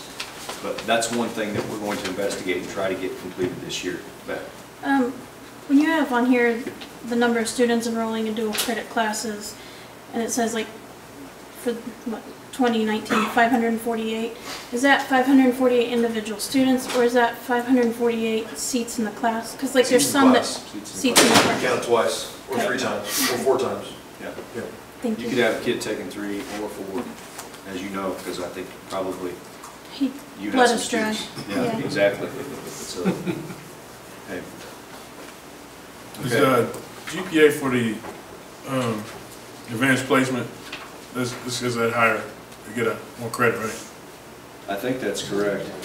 But are you talking about our GPA, like for the district? Yeah. Yes, it's weighted, but so are dual credit courses. Yeah, dual credits are. They're both weighted GPAs. They both are? And so are all Herndon classes and all Summit Tech classes. Okay. Any other questions? So you said Missouri State right now would do that? They would. If we called up Missouri State, we could get our students that qualify for free and reduced, free dual credit. So why don't we do that again? Because the kids don't care. Well, they don't care, but we may end up doing it if UCM, we might be able to get that done for the next semester, but we'd like to do it in a bigger group setting. The ideal would be to get them to a university yeah, they don't care, but we want to see where UCM stands on it, and UMKC. But all those classes, most of them are all going to be transferable anyway. They are, but of course one of the advantages is we're also trying to pave the way. We have 2 goals here. One is to garner more college credit, another is to pave the way for them to go to college. And so they actually, our dual credit kids actually enroll in the college. So they're actually enrolled in UMKC or they're enrolled in UCM. Or both. And so it paves the way very nicely for them to go to UCM. UCM is a fabulous partner for us, and we want to give them the chance to get to do this as well. Free is more fabulous. Exactly. Missouri State has only recently done this. And so we would like to jump on board. They're a partner with a couple districts in the metro. I would be surprised if they don't get a whole lot more if the other local universities don't jump on board and do the same thing. Okay.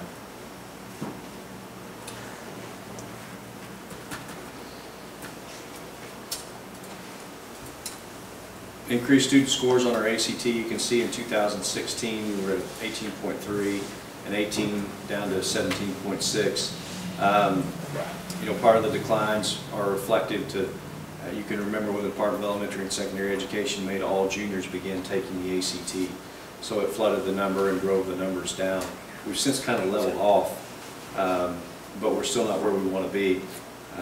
We're setting a goal for this year to raise that composite score of 0.02 to 0.08% in that range.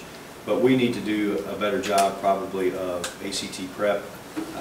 We need to, hopefully, as we get these dual credit classes and things online, and get our kids taking them and being successful in them, they'll be more successful on the ACT.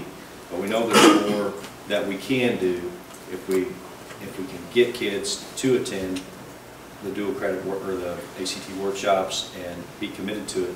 We think we can do a better job in the final result. Increase the number of students attending the Herndon Career Center.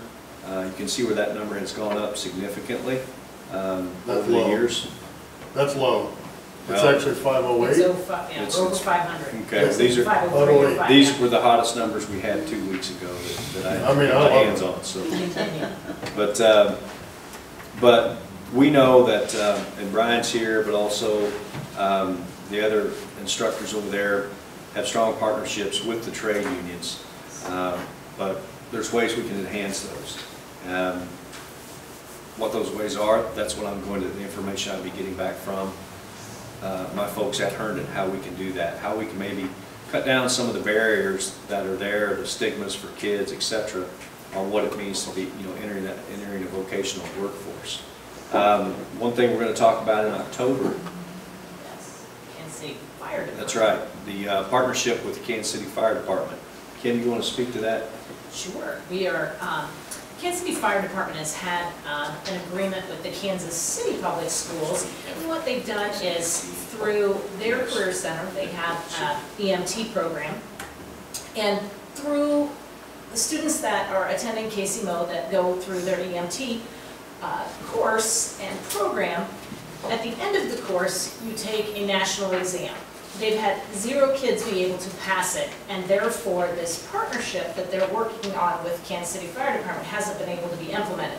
Because what Kansas City Fire Department has said is that if the students that live in Kansas City, Missouri addresses, so they need KCMO students' addresses, if you live in that particular zip code and area, then what Kansas City Fire Department will do will take you on as an apprentice student. And you can, once you graduate from high school, go into their apprentice program up to 2 years, which could lead you to being a firefighter, actually. They take them through the EMT process and then even to become a firefighter. They have approached us because we had such a high rate of students passing that national exam and approached us to say, would you consider partnering with us?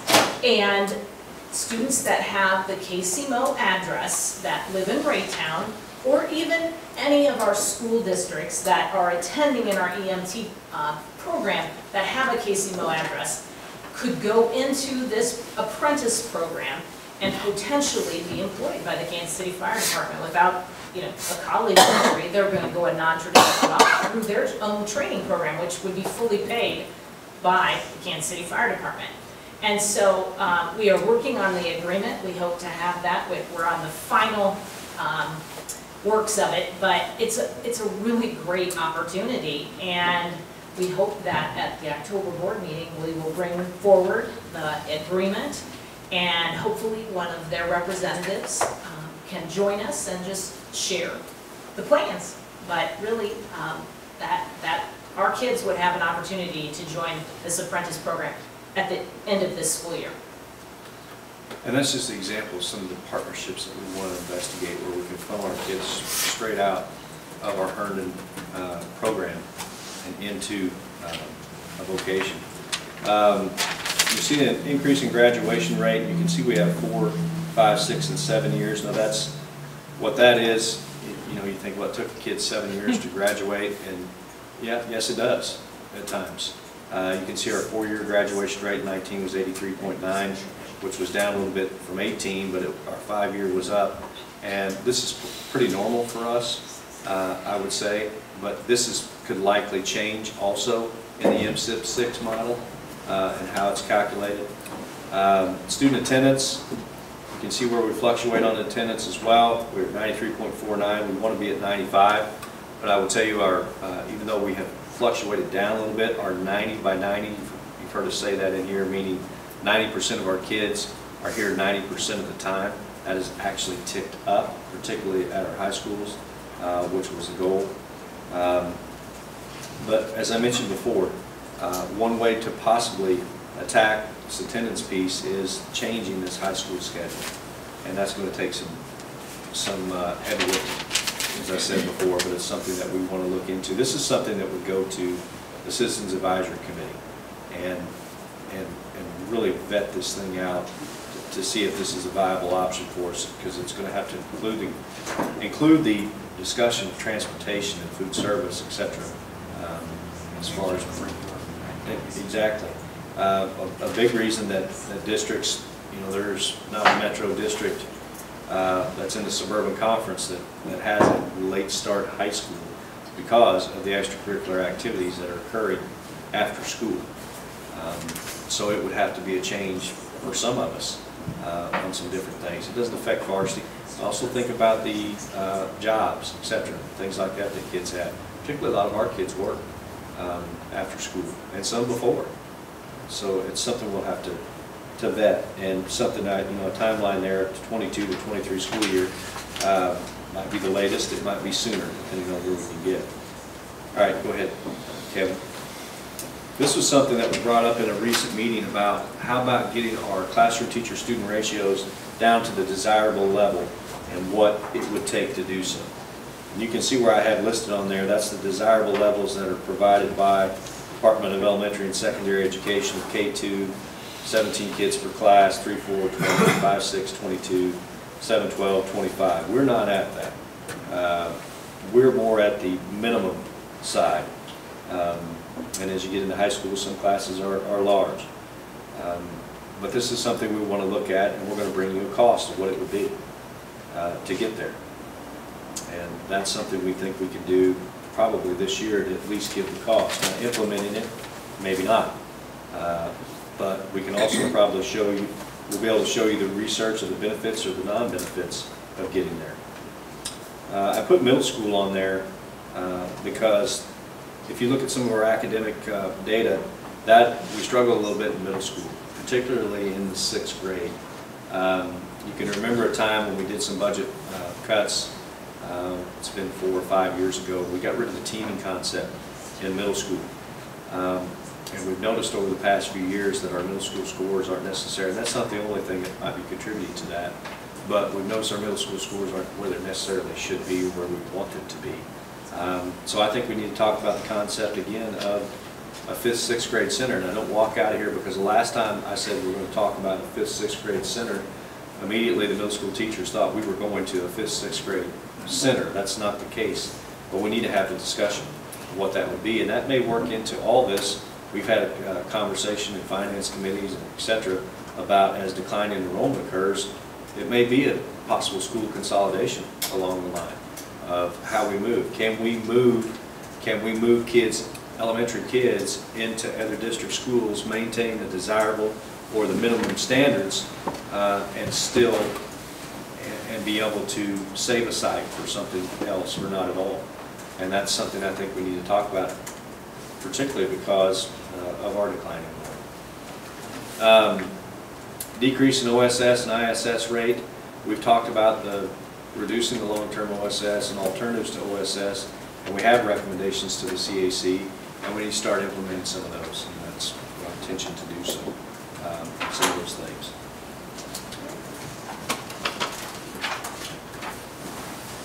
The next one may be a big lift as well. Year-round elementary school. Now, I'm not saying year-round for 10 elementary schools, but this is not something new.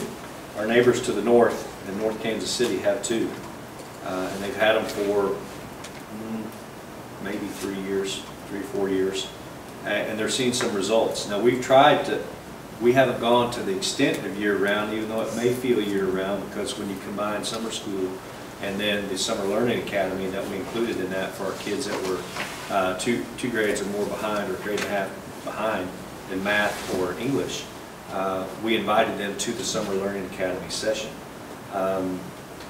Why aren't we continuing to do that? Well, you've seen the reports that Dr. Mixon has given. Attendance, the number of kids that we could have there, we might get half of them to attend. We don't really have anything to hold them accountable as far as you will come or you don't necessarily go to the next grade. We don't do that. But we have an issue with some of our buildings.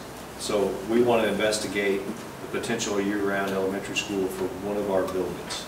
Now that's going to take some time because there are a lot of things that will have to occur for that to happen. Again, transportation, options for parents that are living in that attendance zone to attend another elementary if they don't want their child to go to a full-year elementary school. If I'm a school, what school would we be choosing? What do you think we'd be looking at? Would we be looking at a building that had high proficiency, high meets proficiency or advanced. No, we're looking for that building that is higher on the other end and trying to make a difference in that building. So we're going to look at that and see what that looks like and vet that. That's another thing that would need to go to the Citizens Advisory Committee and probably need to go into some public forums for parents to ask questions, etc.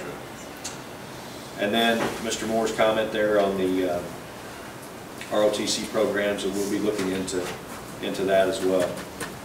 Under facilities and operations, obviously completing the 19 bond projects. Next month, we're going to have a discussion about the South High Auditorium and gymnasium. We think we may have found some opportunities to where we can do something over there. We know we have that issue with the walls that have moved, and we've put systems in place to provide a safe environment, but we know that is just a temporary fix.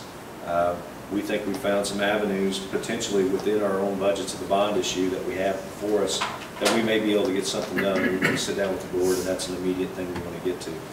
We're going to ask Dr. Hux's department to look at natural gas transportation and potential savings that are there. We're not the only district, we wouldn't be the only district around that would have natural gas, but with the continued cuts in school transportation by the state, and we've looked at contracted transportation before. We knew that wasn't for us because there were really no cost savings for it. So we want to look at some other avenues. And then also begin that work on that bond issue in 2025, which is Mr. Bertner alluded to, that there's $200 million in needs 2025 based on the financial abilities for us to do something, and ending the bond issue that we have here would be about the next time that something might go to the ballot to be approved, and we'll talk about those. Culture and climate, I mentioned surveying staff, working conditions for staff, talking to students about the necessary improvements, and then the competitive salary schedule, and be right there in the middle or somewhere towards the top of the metropolitan school districts, and that's a rate team issue, and we look forward to them giving us their recommendations on that. And then finally, incentive for staff living in the school district. A good friend of mine and I sit down one day in his office several years ago. His name is Brian Blankenship, and we talked about this incentive of how do we get folks to live, our staff to move to Raytown. And Brian and I are from areas where they had career ladder systems. Okay, and Amy, did El Dorado have a career ladder there in Cedar County? No. Okay. Not when I was there, they did later. Right.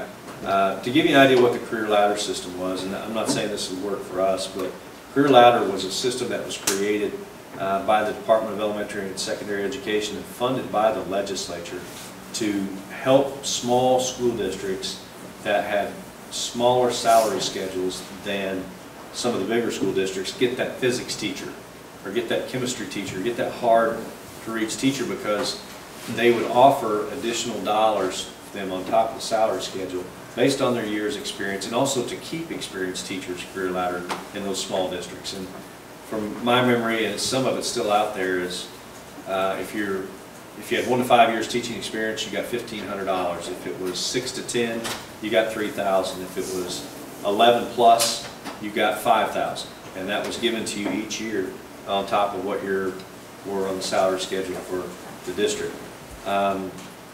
That's something we're going to look into for staff. What that's going to look like at the end of the day, you know, we have incentives as far as in our working system. We provide good health benefits, a competitive salary for the most part. We have a great wellness program, those kind of things, but at the end of the day, people move for money. I mean, they do. And we're going to see, you know, we're just going to take a shot at it and see what it looks like and see if we can do it and see what it looks like. But that's kind of the framework that we work around, is that year's experience and what's that mean. And I don't think you just talk about certified, you also talk about support staff at the same time that are living here. And then the ending one here is a culture competency discussion with our community. Continue to have parent forums. Dr. Huff and Dr. Moore continue to lead those with staff and with community. And we're going to continue to do that and try to create the awareness that we want. So that's just the start. There'll be more. So this is the most discussion we've had about board goals in many years. And that was one of my goals, is to not just put 1920 on last year and call it the deal. So this is good. I like all this.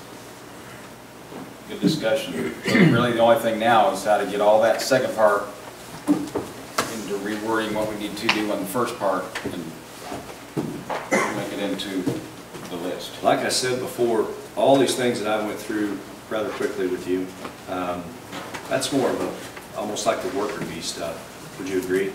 That we want to try to get, yeah, I mean, it's more of how we're going to achieve it. You know, we may have a saying up here what the goals will be, but these are the things that are filling in. You know, we've done some things over the years. You can remember when our goal was, you know, we need to do something, investigate a health clinic, you know, for staff, and we got there and got a little bit more out of it at the same time. But it really, we can write the goals and then we're going to do the work. You know, you can see the long looks on their faces over there that this is where the work is going to begin over here. But, you know. What do we want our document to look like? Do we even need a document? That's up to, I think you have to have something. You know, student achievement is at the top of the list, okay? You've got a safe and welcoming community, school community. You've got attracting and retaining a good staff, and all the different things that come along with that. If you want to prioritize what goes under that, you can. But it's not something new. It's not something there might be some new things that we want to try, but we're always working towards those goals. I like all the stuff you've given us here. All I don't want to do is just renumber last year's thing. Some of those things on the board goal are good things though, Rick. I mean, we talk as though they're not viable things. No, I'm not saying not do them, I'm just... Well, I'm just saying it's not rehashing, but it is some, like our safety. We've worked on that, that's been a board goal, and it has, I mean, they've done remarkable. I think we have one of the safest districts in Missouri, but it is not a thing that you stop at because there's always constantly looking and reviewing and making sure that you are up to par, better than par. And it's the same thing with board goals that we have there now, like I think we're talking about staff. We're going to always need to be mindful of our staff. So that's a permanent board goal. Yeah, I'm not talking about deleting anything. No, I know you're not. I just think that we say it as though it's a past tense thing, or it's things that we just keep renumbering, redating, but they're good things, and that's what I'm emphasizing. Right, and since I agree with that, I just want to make sure we don't let it be stale. I think the document is a summary of the goals. I mean, we're not like I said, there's things other people have to do to achieve those goals. We don't have to list those things, but there might be, that's just something that's, you know, that's on the wall, but behind that we know some of the things that we, some of them are going to stay the same, but what's behind, the meat behind that is what might change. Because, I mean, we always want to improve academic growth, academic achievement. We want to have those things always. We want to be conscious of our staff. That's going to always be on the list. But, you know, one day we might be at 20, we might reach the 20%. Then what? What's the goal? You know, that's why I was saying something measurable, something specific. Maybe that could stay the same, not to take it off, but there's got to be something there where we go, you know what, we met our goal. So what do you guys want to actually do? Maybe we have a second thing that's I don't know, like focus goals for the year, and those change out, but these are our broad term goals. I don't know, I'm just throwing it out there. Yeah. I do have a question about number 7, and I know you talked about the technology. I know you talked about the one-to-one program and the seniors getting their devices, but is our 2-year technology plan, is that ongoing? Do we always have it Yes. renews itself with a new plan? And there is the technology committee that does have a member of the Board of Education, there are 2, at least 1 board members on that committee. Are you on that committee? There's a meeting coming up. Okay. October 10th. October 10th, okay. But there's always a 2-year technology plan, right? Yes. So that could stay there. And they review everything. Okay. So do you want us to rewrite that or update it, or do you want to? You know what, I think the board could have their set of where your targets are at. I mean, what you want as far as if it's a mission or vision. I'm setting the targets academically where I think we can be to improve over a set amount of time. Also, some of the other things, by improving the number of kids, for instance, that we're getting in these dual credit classes, I really do think it will improve us academically as far as EOC exams, ACT scores, more kids entering completers. That's going to help us, would help us in the current MSIT 5 rubric and should help us in the current MSIT 6 rubric. As far as students on the elementary side, anytime we can go in and reduce the number of students in the classroom, if we can get there, it's going to help students academically. That's those types of things. So the do, it's kind of like the doer part of it is set for me. I understand what needs to be done. It's just however you want them written, because I think the board, the last time we talked about goals, and we said, it said, Alan, go out and set your goals and the direction you want to go, and be bold and be whatever the case may be. But you may have your own set, and you may, go from 8 to 6 or whatever you think. But I think I know where we need to go to get the things done to make us a viable district, the one that Mr. Tody's speaking to, that we can get people that want to invest in us by coming and moving here and buying homes here. That we need to do to show that we're a good school district for the kids. Well, I have a suggestion about number 1. I know you said we were going to discuss it in November, but we could just shorten that for the time being and just say improve student achievement. I mean, that's our umbrella. That's the whole reason we're here. That's the number 1 goal, is to improve student achievement.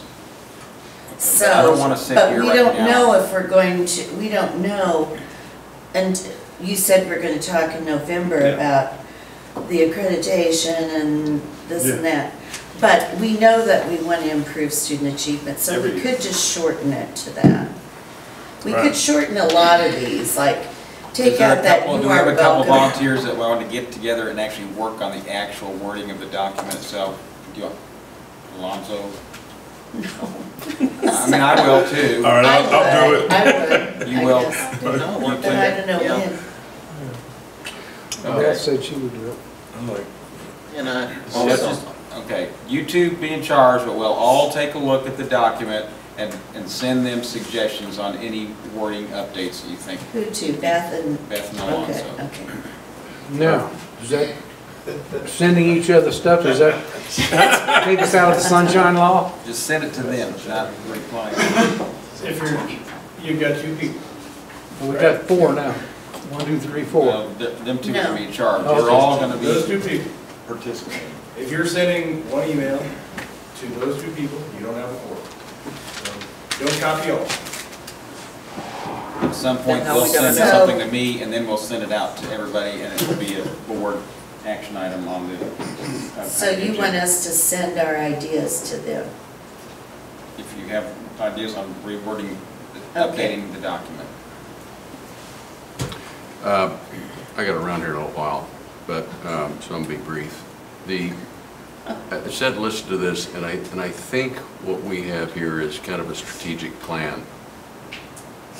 The goals usually aren't 40 goals. This is, we talked about nuances of programs. That's strategy. That's tactical plans. Okay. So my reaction to this, and those who are going to craft the document, I think that in the strategic goal-setting world, leaders take on big elephants. They take on big elephants, and they get others activating their plan, and they go hammer on the big elephants, the ones that can't move. And from what I heard in your action plans, the big elephants in the room is, number one, is what every business in America is dealing with, and that's talent shortage. It's not teacher shortage, it's talent shortage. And that goes to hiring, retaining, and paying people. And developing. And developing talent. It's the number one problem in America. Number two problem, I think, that can move the data in our world is class size. And I know you kind of said, I heard a little hedging there. I didn't hear if you were going to fight for it, okay? But I think you made a great point about what the research says. And if we don't attack that elephant and sell people that it's an inhibitor for us to doing the right thing in this community, a lot of these strategies and tactics aren't going to amount to that much compared to that one issue. Can I jump in just real quick? And Yeah. how we may, and the strategy of how we take a bite out of that elephant first may be where we're going to try one school, and we're going to get the class sizes. Tactics, I got it, but there's also a financial strategy. Yeah. You're going to need the money. Yes. Okay? And you might be able to sell, the right selling document might sell that to the people, might. The third thing is innovation.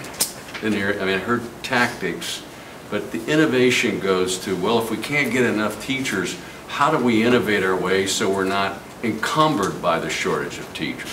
What do we got to do to really innovate? And it also gets to, if we're going to need money, we need to figure out how do we take costs out so we can redeploy that money to the things that bring value, like class size, okay? And then the fourth thing, the elephant in the room, and I thought about this over the weekend. When that drone hit that oil plant in Saudi Arabia, warfare just changed, okay? And I thought about what happens when a school when a bomb with a drone hits a school. I mean, we are all across this country, we are front dooring, bolting things down, but when things go that way, we got a problem. And I'm suggesting to you that that's not an elephant, but it's going to come. And I hope to God it doesn't come here, but I think we got to start thinking about that. Because those drones are very accessible, and it doesn't take much to cause real havoc in a school when that thing comes in. So that goes to training programs and all. But the goal would be to look at those huge elephants that nobody's looking at, or they're looking at it, and let's try to figure out with your think tank, what are those things, those elephants that you got to take on and bring them and shoot them and bring them down. And then this is all good. I'm not saying it's not good. But these are the things that'll make the difference long term, I think, based on what I've heard.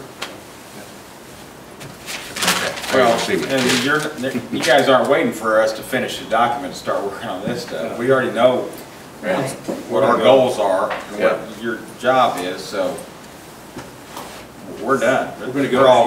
Here's what our But promise. you got just work to do on the document. Yeah, I agree. Our promise to you that this is to keep you updated on these things, and we'll give you a better list. And we're going to update you, every other month of where we're at, and when a big event is going to occur that we're going to get knowledge from, or that has occurred and the knowledge we got, we're going to bring it back to this board and say, this is how this has impacted what we're trying to do here. So we will have a final board goal document to vote on the October agenda. So Rick, what are you wanting? You wanting us to just look at the board goals from That document and any updates or any ideas you have for Rick, revisions. so that's in 2 weeks? Send to those two. Oh, is that 2 weeks? Because Three, I think. we're in the special meeting? I think it's 3 weeks. it's up to the board, but. It's 3 weeks. Maybe Yeah, that's good enough time, because you just said we're not gonna redo the whole thing, it's not like a whole scale.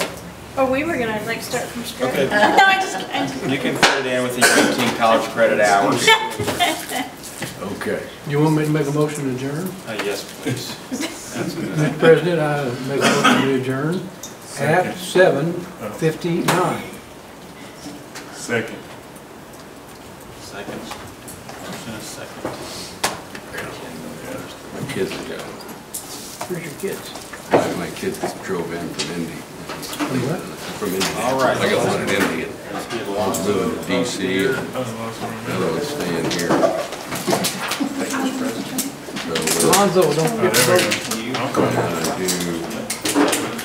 we're gonna do, shut down all the way